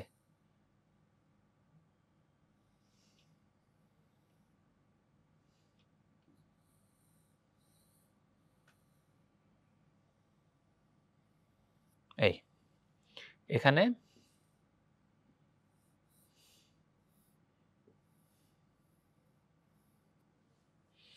ঠিক আছে, তারা এরকম জোড়া বাঁধে, জোড়া বাঁধা অবস্থা। আচ্ছা, আমরা এখানে তোমাদেরকে দেখিয়েছিলাম, একটু যদি খেয়াল করো,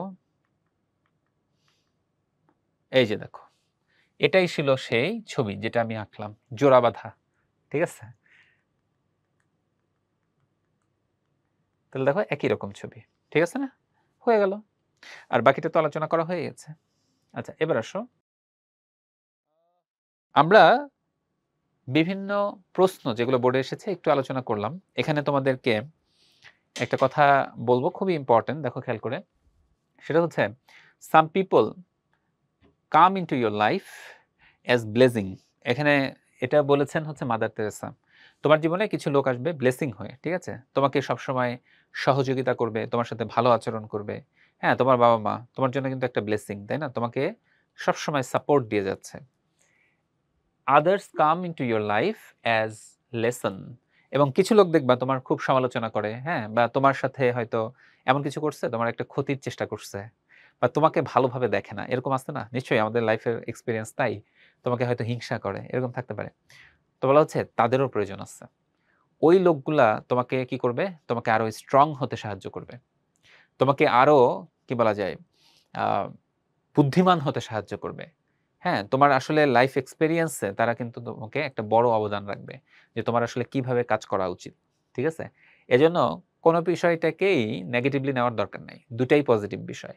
কিছু লোক থাকবে যেটা তোমার লাইফের জন্য ব্লেসিং, আবার কিছু লোক থাকবে যারা তোমার জন্য লেসন। দুজনের কাছ থেকেই আমাদেরকে সাহায্য নিতে হবে, কেমন। সেটা এটা করলে হবে কি, আমাদের গ্রোথ হবে, আমরা সামনের দিকে এগিয়ে যাব, কেমন। আচ্ছা, এখানে যে প্রশ্নটা এসেছে দেখো খেয়াল করে, সেটা হচ্ছে ছবিটা দেখে বুঝতে পারছো যে এটা কিসের ছবি।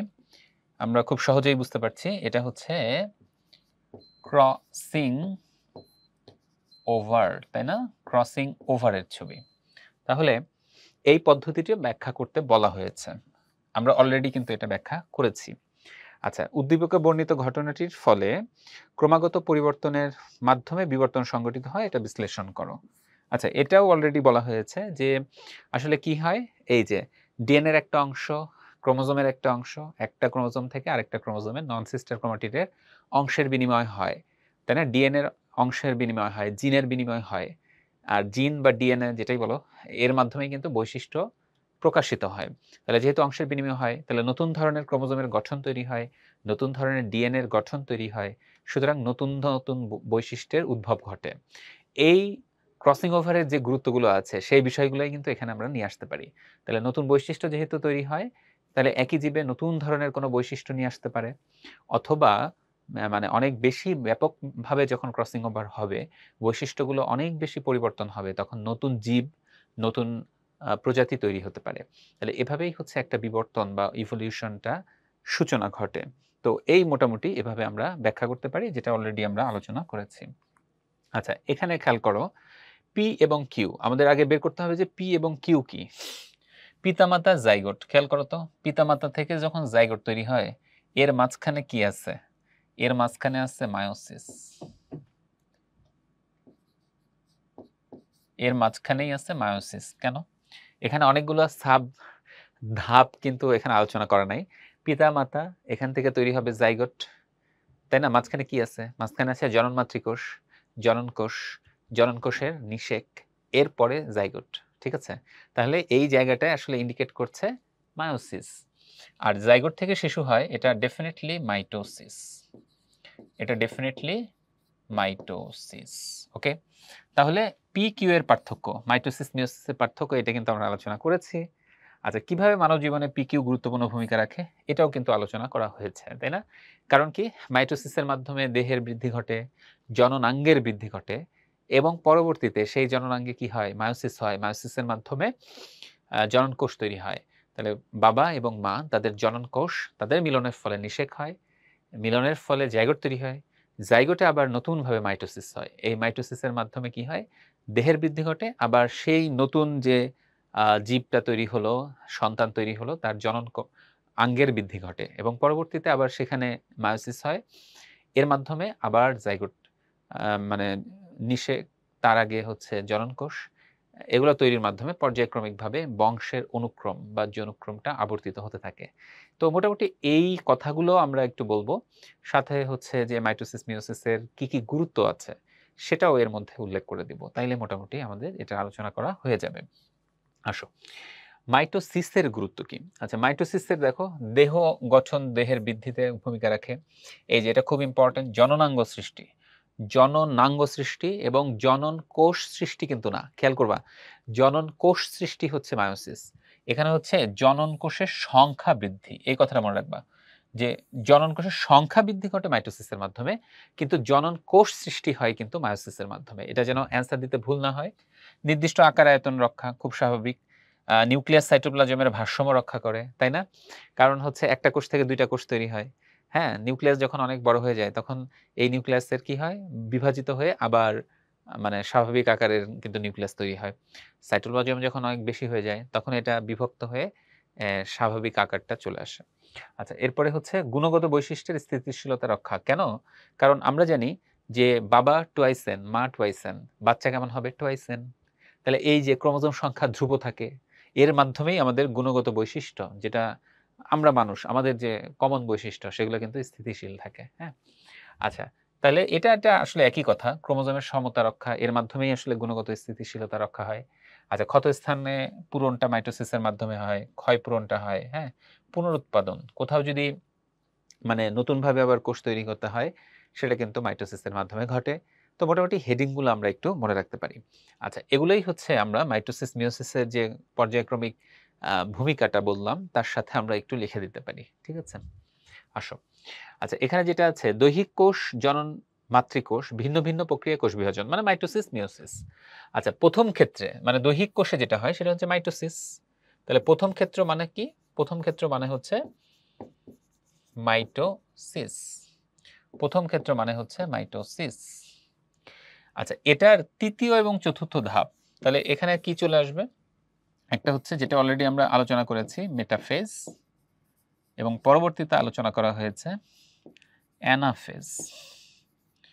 দেখো দুটোই কিন্তু আমাদের ক্লাসে আলোচনা করা হয়েছে। তাহলে এই দুটো ধাপের বর্ণনা, তাহলে এটা হয়ে গেল আমাদের পড়া। আচ্ছা, শেষোক্ত ক্ষেত্রে সংঘটিত কোষ বিভাজন প্রক্রিয়ার গুরুত্ব মানে মায়োসিসের গুরুত্ব, এটাও কিন্তু আলোচনা করা হয়েছে ক্লাসে। আচ্ছা, কোষ বিভাজনের একটি পর্যায়ে ক্রোমোজোমগুলো বিষুবীয় রেখা হতে সমান দূরে অবস্থান করে লুপ সৃষ্টি হয়। এটা কিন্তু একটু ট্রিকি কোশ্চেন। বিষুবীয় অঞ্চল থেকে সমান দূরে থাকে, লুপ সৃষ্টি হয়। এই যে এই কথাটা, লুপ সৃষ্টি হয়, এটা হচ্ছে মেটাফেজ 1। এই কথাটা মনে রাখবো যে লুপ সৃষ্টি হয় মেটাফেজ 1, তাহলে সেটা আমাদের একটু জানতে হবে। আচ্ছা, এবার আসো এক্স। একটি বিশেষ প্রক্রিয়া এ পর্যায়ের প্রতিটি ক্রোমোজোমের ক্রোমাটিড দুটি ভিন্ন ভিন্ন বৈশিষ্ট্য বহন করে। তাহলে ক্রোমোজোমগুলোর ক্রোমাটিড ভিন্ন বৈশিষ্ট্য কখন বহন করবে? যখন ক্রসিং ওভার হবে। তাহলে এক্স প্রক্রিয়া হচ্ছে, এই এক্স প্রক্রিয়া এটা আর কিছুই না, এটা হচ্ছে ক্রসিং ওভার।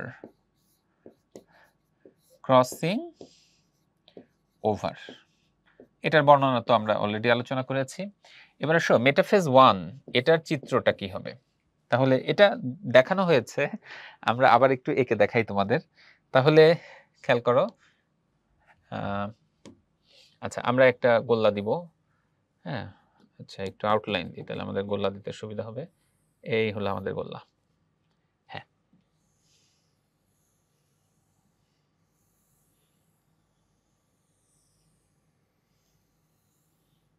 ঠিক আছে, মোটামুটি আমরা একটা গোল্লা এঁকে ফেললাম। ওকে, আচ্ছা এবার আসো এই গোল্লার মধ্যে আমরা দেখাবো হচ্ছে মেটাফেজ 1।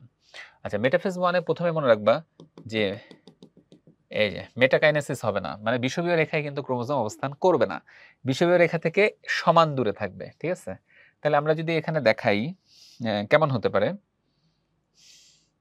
ক্রোমোজোম, আমরা একটা ক্রোমোজোম এঁকে ফেলি।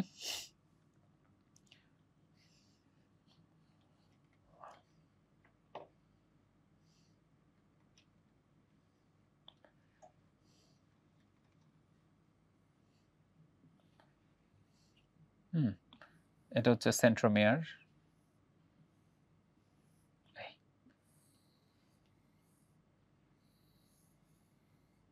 ঠিক আছে, এখানে হচ্ছে একটা ক্রোমোজোম। আচ্ছা, তাহলে এইখানেও একইভাবে থাকবে এই।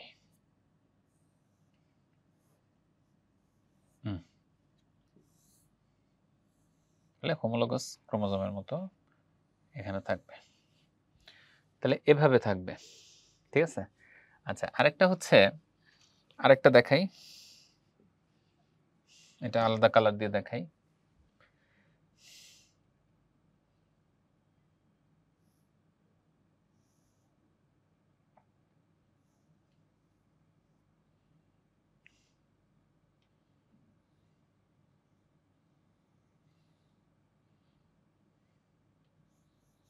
সেন্ট্রোমিয়ার। তবে এখানে হচ্ছে সেন্ট্রোমিয়ার,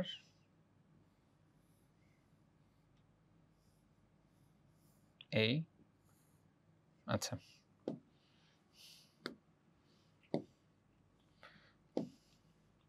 সেন্ট্রোমিয়ার এই।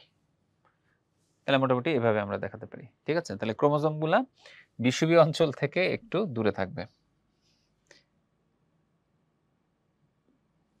আচ্ছা, এখন আসো আমরা এই জিনিসটাকে মেটাফেজ না, তাহলে এখানে কিন্তু স্পিন্ডল যন্ত্রের বিষয়টা থাকবে, তাহলে এটাকে আমরা একটু আলাদা ঈদে দেখাতে পারি। হ্যাঁ,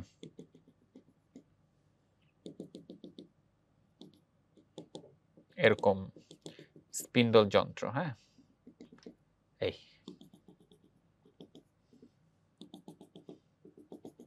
এই তাহলে মোটামুটি এভাবে আমরা ছবিটাকে দেখাতে পারি। কেমন? আচ্ছা, তোমাদের একটু দেখাই, আমরা যা আঁকছিলাম সেটার মধ্যে এটা আছে। যদি একটু রিক্যাপিচুলেশনের জন্য, এই যে দেখো, এই যে এই জায়গাটা দেখো, এটাই কিন্তু আমরা আঁকলাম। ঠিক আছে, এটাই আমরা আঁকছি, আমাদের মতো করে আঁকছি আর কি, মানে মেইন থিমটা ঠিক থাকলেই হলো। এই, ঠিক আছে, তাহলে হ্যাঁ, তুমি ওই যেগুলোতে ক্রোমোজোম লাগানো আছে ওইটাকে তুমি একটু শার্প করে দিলা। এই, ঠিক আছে? তাহলে এভাবে আমরা একটু দেখাই নিতে পারি। ওকে? আচ্ছা, গেল। এবার আসো মেটাফেজ 1। তাহলে এখানে দেখো একটা মেইন কনসেপশনের জন্য আমরা এটা রাখছি। সেটা হচ্ছে বুঝার জন্য যে দুটার পার্থক্য কি দেখো।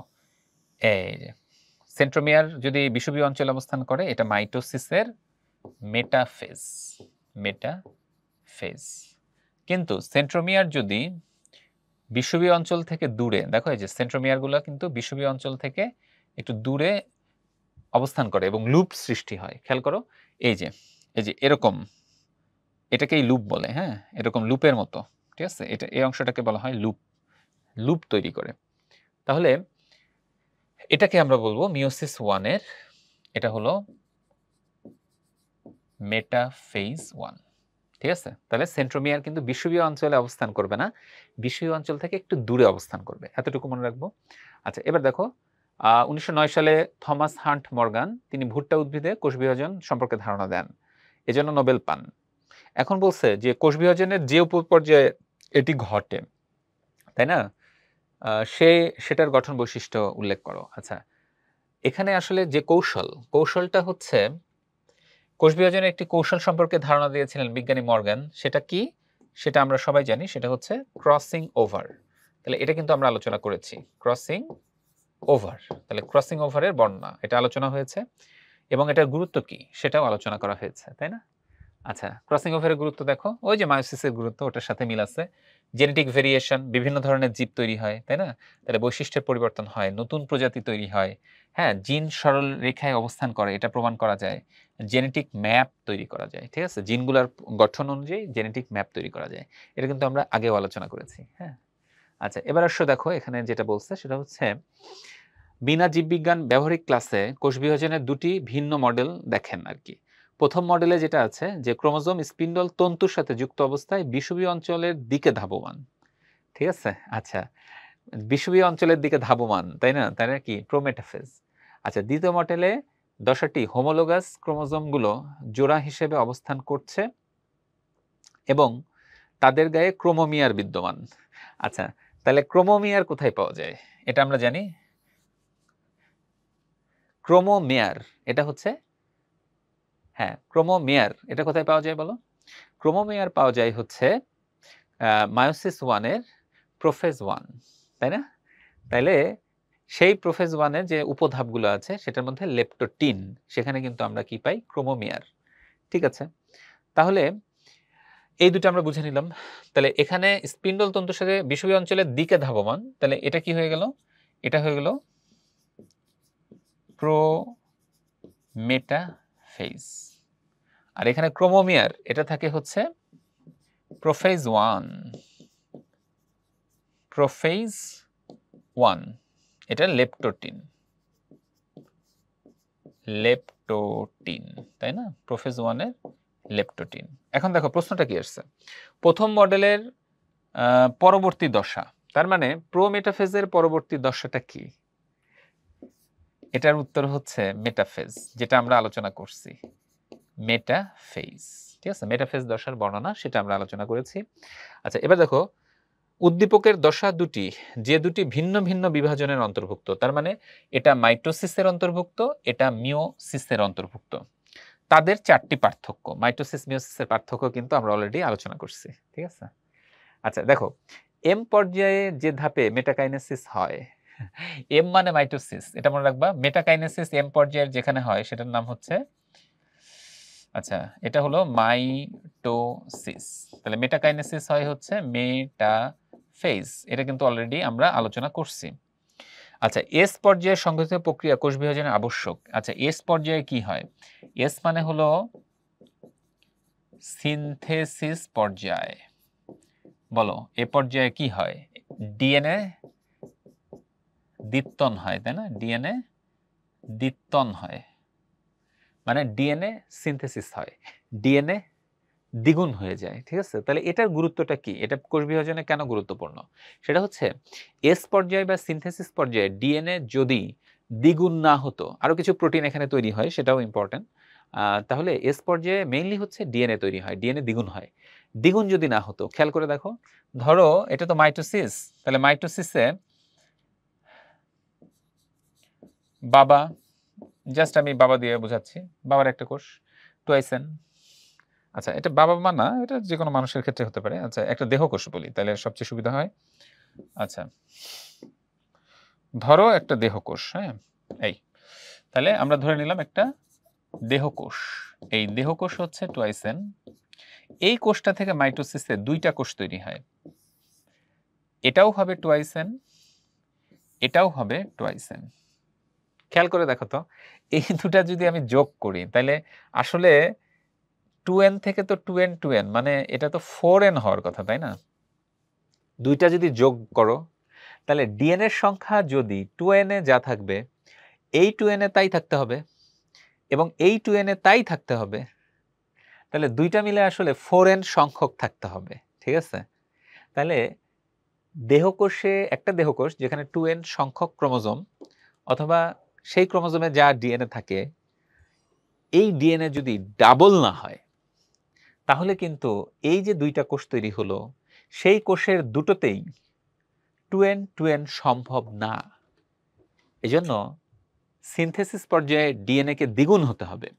দ্বিগুণ না হলে দেহকোষ থেকে যে নতুন দুইটা কোষ তৈরি হলো, সেখানে ডিএনএ সংখ্যা এইটার দ্বিগুণ যদি সিনথেসিস পর্যায়ে না তৈরি হয়, তাহলে এটা থেকে যে দুইটা কোষ হলো, সেখানে ডিএনএ সংখ্যা কিন্তু এই কোষের সমান আর থাকতো না, এই কোষের অর্ধেক হয়ে যাইত। এই কোষের সমান কেন থাকে? কারণ এই যে সিনথেসিস পর্যায়ে ডিএনএ টা দ্বিগুণ হয়। তার মানে হলো, এটা 2n হলে এখানে যা ডিএনএ থাকে, দুইটা কোষ তৈরি হয়, এই প্রত্যেকটা কোষে 2n 2n সংখ্যক ক্রোমোজোম এবং ডিএনএর সংখ্যা ওই কোষের সমানই থাকে, কারণ এস পর্যায়ে ডিএনএ দ্বিগুণ হয়। ঠিক আছে, এটাই আর কি, এটাই বিশ্লেষণ করে দিলে হবে। আচ্ছা, এখানে দেখো তো, উল্লিখিত কোষ বিভাজন প্রক্রিয়ার উপধাপটি ব্যাখ্যা করো। আচ্ছা, এটা কি, এটা বুঝতে হবে। এটা হচ্ছে অলরেডি আমরা আলোচনা করেছি, এটা হচ্ছে প্যাকাইটিন, তাই না? এটা প্যাকাইটিন দশা। এই যে ভাগ হয়ে যাচ্ছে, দেখো কাইজমা তৈরি হচ্ছে, ক্রসিং ওভার হচ্ছে। আমরা এটা আলোচনা করেছি। এই অংশের প্রক্রিয়াটি জীবদেহে গুরুত্বপূর্ণ, ক্রসিং ওভারের গুরুত্ব অলরেডি আলোচনা করা হয়েছে। আচ্ছা, এবার আসো, কিছু জ্ঞানমূলক প্রশ্ন আছে। অ্যামাইটোসিস কাকে বলে? আমরা জানি যে যে প্রক্রিয়া অনুন্নত জীবে হয়, এককোষী জীবে হয়। কথাটা কি পয়েন্ট মনে রাখতে হবে, এখানে কি হয়, সরাসরি নিউক্লিয়াস এবং সাইটোপ্লাজম বিভক্ত হয়। এজন্য এই প্রক্রিয়াকে বলা হয় প্রত্যক্ষ ধরনের কোষ বিভাজন। আচ্ছা, সিনাপসিস কি? ওই যে মায়োসিস 1-এ, প্রোফেজ 1-এ কি হয়, দ্বিতীয় ধাপে জাইগোটিন, দুটি সমসংস্থ হোমোলোগাস ক্রোমোজোম একসাথে আসে। এই একসাথে যে জোড়া বাঁধে, এটাকে বলে সিনাপসিস, প্রক্রিয়াকে বলে সিনাপসিস। মেটাকাইনেসিস কি? অলরেডি কয়েকবার বলা হয়েছে যে মাইটোসিসের মেটাফেজ দশায় ক্রোমোজোমগুলা বিষুবীয় অঞ্চলে অবস্থান করে, এটাকেই বলে মেটাকাইনেসিস, এই প্রক্রিয়া। প্রান্তীয়করণ কি? আচ্ছা, মায়োসিস 1, এটার কি হয়, ওই যে ক্রসিং ওভার হয়। ক্রসিং ওভারের পর কি হয়, এটা আমরা আলোচনা করেছি, যে দুইটা সেন্ট্রোমিয়ার তারা বিকর্ষণ হওয়া শুরু করে। তখন যেটা হবে সেটা হচ্ছে কায়েজমাগুলো প্রান্তের দিকে সরে যেতে থাকে, এটাকেই বলা হয় প্রান্তীয়করণ। এটা কিন্তু ক্লাসে আমরা আলোচনা করেছি। ক্যারিওকাইনেসিস কি? নিউক্লিয়াস যে বিভক্ত হয় কোষ বিভাজনে, এটাকেই বলে ক্যারিওকাইনেসিস। ক্রসিং ওভার সম্পর্কে কে প্রথম ধারণা দিয়েছিলেন? অলরেডি কিন্তু একটা উদ্দীপক ছিল, থমাস হান্ট মর্গান, ভুট্টা উদ্ভিদে, তাই না? সেটাই আমরা বলবো। ক্রসিং ওভার কি? এটা তো খুবই সহজ, দুটি হোমোলোগাস ক্রোমোজোম, দুটি নন সিস্টার ক্রোমাটিভের মধ্যে অংশের বিনিময় হয় মায়োসিস 1, প্রোফেজ 1 এর প্যাকাইটিন দশায়, এটাই ক্রসিং ওভার। আসো, সাইটোকাইনেসিস কি? কোষ বিভাজনের সাইটোপ্লাজমের বিভাজনকে সাইটোকাইনেসিস বলে। কোষ বিভাজন কি? ওই যে কোষ যে বিভক্ত হয়, এটাই তো কোষ বিভাজন। 3টা ধাপে হয়, এখানে হচ্ছে নিউক্লিয়াস এবং সাইটোপ্লাজম বিভক্ত হয়, এই তো। আচ্ছা, মাইটোটিক ইন্ডেক্স কি? এটা তোমরা হয়তো সেভাবে পড়েছো কিনা। মাইটোটিক ইন্ডেক্স হচ্ছে যে একটা টিস্যুতে যত কোষ থাকে, সেখানে কিছু কোষ থাকে বিভাজনরত, বিভাজনরত কোষ, আর টোটাল কোষ, টোটাল সেল, মানে টোটাল কোষ। একটা টিস্যু, ধরো আমার এই হাত, এই হাতের, হ্যাঁ পুরো হাতটাই চিন্তা করো, হাতে যত টিস্যু মানে কোষ আছে, এর মধ্যে কিছু কোষ আছে বিভাজনরত আছে এখন, হ্যাঁ। তাহলে বিভাজনরত কোষ ডিভাইডেড বাই সম্পূর্ণ কোষ, মানে সব কোষ, এদের অনুপাতকে বলে মাইটোটিক ইন্ডেক্স। ঠিক আছে, গেল। আচ্ছা, অনিয়ন্ত্রিত কোষ বিভাজন কাকে বলে? আচ্ছা, কোষ তো বিভাজিত হয়, এটা নিয়ন্ত্রণ থাকে কিছু প্রোটিনের উপরে। যেমন তোমরা জানো একটা প্রোটিনের নাম হচ্ছে P53। এই প্রোটিনটা যদি ডিফেক্টিভ হয়ে যায় তাহলে কোষ বিভাজনটা অনিয়ন্ত্রিত হয়ে যায়। তখন আরো কিছু প্রোটিন আছে, যেমন হচ্ছে সাইক্লিন সিডিকে, সাইক্লিন সিডিকে প্রোটিন, এটারও নিয়ন্ত্রণ নষ্ট হয়ে যায়। তাহলে তখন কি হয়? অনিয়ন্ত্রিতভাবে কোষ বৃদ্ধি পেতে থাকে, ফলে টিউমার, ক্যান্সার এগুলো তৈরি হতে থাকে। কায়াজমাটা কি? কায়াজমা ওই যে এক্স আকৃতির প্যাকাইটিন দশায় যেটা তৈরি হয়। ক্রোমাটিড কি? ক্রোমোজোম যে অনুদৈর্ঘ্যভাবে বিভক্ত হয় এটাকেই বলে ক্রোমাটিড। একটা ক্রোমোজোম থেকে দুইটা ক্রোমাটিড আমরা দেখিয়েছি। বাইভ্যালেন্ট কি? এই বাইভ্যালেন্ট তো হচ্ছে ওই যে সিনাপসিসে হোমোলোগাস দুইটা ক্রোমোজোম যে একসাথে আসে এটাই তো বাইভ্যালেন্ট, তাই না? ক্রোমোজোমগুলোকে বলা হয় বাইভ্যালেন্ট, প্রক্রিয়াকে বলে সিনাপসিস। ট্র্যাকশন ফাইবার কি? খুবই সহজ। এই স্পিন্ডল তন্তুতে যেগুলোতে ক্রোমোজোম লাগানো থাকে ওইগুলোকে বলা হয় ট্র্যাকশন ফাইবার, অথবা আরেকটা নাম হচ্ছে chromosomal fibre. Chromosomal fibre, chromosomal fibre. Interface কি? মাইটোসিস, পরবর্তী মাইটোসিস, দুই মাইটোসিসের মাঝের পর্যায়ে ইন্টারফেস। এখানে কি থাকে? Gap 1 synthesis, gap 2। কোষচক্র কি? ওই কাছাকাছি আর কি।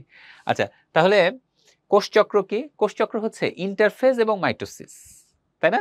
তাহলে বিভাজনরত পর্যায় এবং মধ্যবর্তী পর্যায় এদেরকে যে চক্রাকারে আবর্তিত হতে থাকে এটাই হচ্ছে কোষচক্র।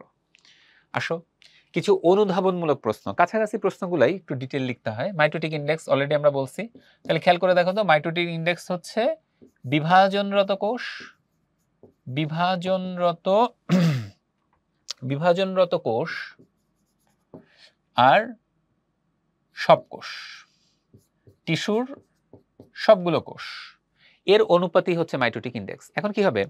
বিভাজনরত কোষের সংখ্যা যত বাড়তে থাকবে তার মানে ওই টিস্যুটা তত দ্রুত বৃদ্ধি পায়, তাই না? তাহলে টিউমার ক্যান্সারে কি হয়? অনিয়ন্ত্রিত কোষ বিভাজন, তার মানে সেখানে বিভাজনরত কোষ এর সংখ্যা অনেক বেড়ে যায়। ঠিক আছে, তাহলে মাইটোটিক ইন্ডেক্স বেড়ে যায়। তাহলে এটা একটু মনে রাখবো যে টিউমার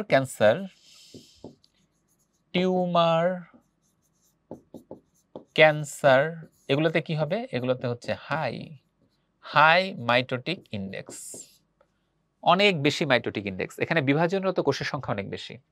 আচ্ছা, মুক্ত নিউক্লিয়ার বিভাজন এটা কি? এটা খুবই সহজ। যখন নিউক্লিয়াস বারবার বিভাজিত হয়, সাইটোপ্লাজম বিভক্ত হয় না, তাহলে দেখো কি হবে?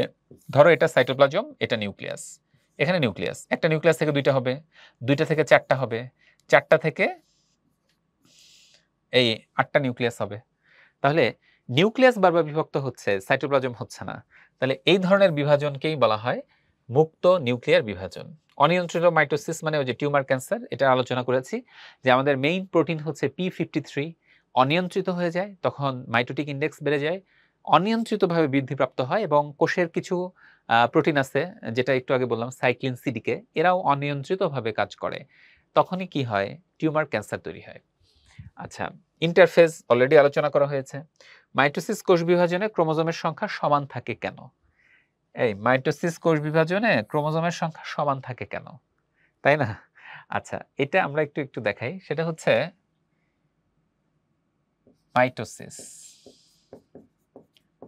মাইটোসিস এখানে যেটা হয় সেটা হচ্ছে দেহকোষ,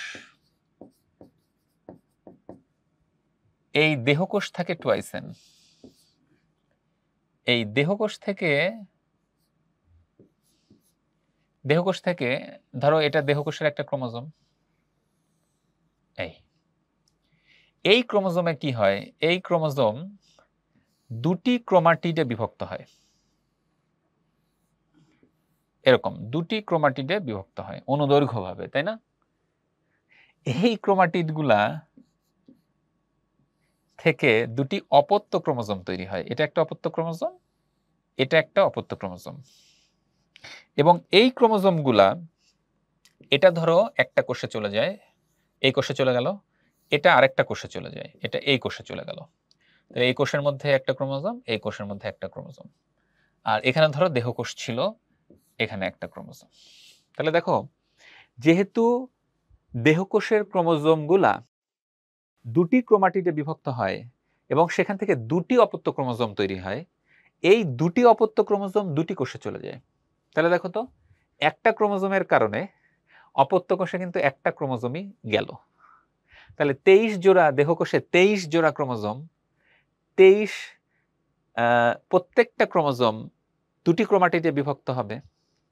তাহলে কি হবে, আবার সেই 23 জোড়া ক্রোমোজোম দুটি অপত্য কোষে যাবে। তার মানে সহজ কথা হচ্ছে কি, যে মাইটোসিসে ক্রোমোজোম, কথাটা বুঝে নিও, মাইটোসিসে ক্রোমোজোম অনুদৈর্ঘ্যভাবে বিভক্ত হয়, বিভক্ত হয়ে একটি ক্রোমোজোম থেকে দুটি অপত্য ক্রোমোজোম তৈরি হয়। এজন্য মাইটোসিসে ক্রোমোজোম সংখ্যা ধ্রুব থাকে। ঠিক আছে, এটাই হচ্ছে ব্যাখ্যা। আচ্ছা, গেল। আচ্ছা, এবার আসো কোষচক্র। এটা অলরেডি আলোচনা করা হয়েছে যে কোষ বিভাজন এবং ইন্টারফেজ। ইন্টারফেজের একটু বর্ণনা আমরা দিব, গ্যাপ 1s এবং গ্যাপ 2 কোথায় কি তৈরি হয়। এটা পর্যায়ক্রমে আবর্তনিক কোষচক্র। সিনাপসিস অলরেডি বলা হয়েছে, হোমোলোগাস ক্রোমোজোম জোড় বাঁধে, এটাকে বলে সিনাপসিস। এখানে যেহেতু একটু বর্ণনা দিতে হবে, তুমি ওই যে জাইগোটিন ধাপের একটু বর্ণনা 1-2 লাইনে লিখে দিবা। ঠিক আছে, আচ্ছা গেল। আচ্ছা, এখানে দেখো আরো কিছু প্রশ্ন আসছে। সামীকরণিক বিভাজন এটা কিছুই না, এটা হচ্ছে মাইটোসিস। ওই যে ক্রোমোজোমের সংখ্যা ধ্রুব থাকে, এজন্য এটাকে সামীকরণিক বিভাজন বলে। এটার ব্যাখ্যা তো বললাম যে ক্রোমোজোম হচ্ছে অনুদৈর্ঘ্যভাবে দুটি ক্রোমাটিডে বিভক্ত হয় এবং পরবর্তীতে দুটি অপত্য ক্রোমোজোম সৃষ্টি হয়। হ্রাসমূলক বিভাজন মানে মায়োসিস। কেন মায়োসিস? আমরা জানি যে মায়োসিস, এটার ওই যে পুরো প্রক্রিয়াটা দিবা।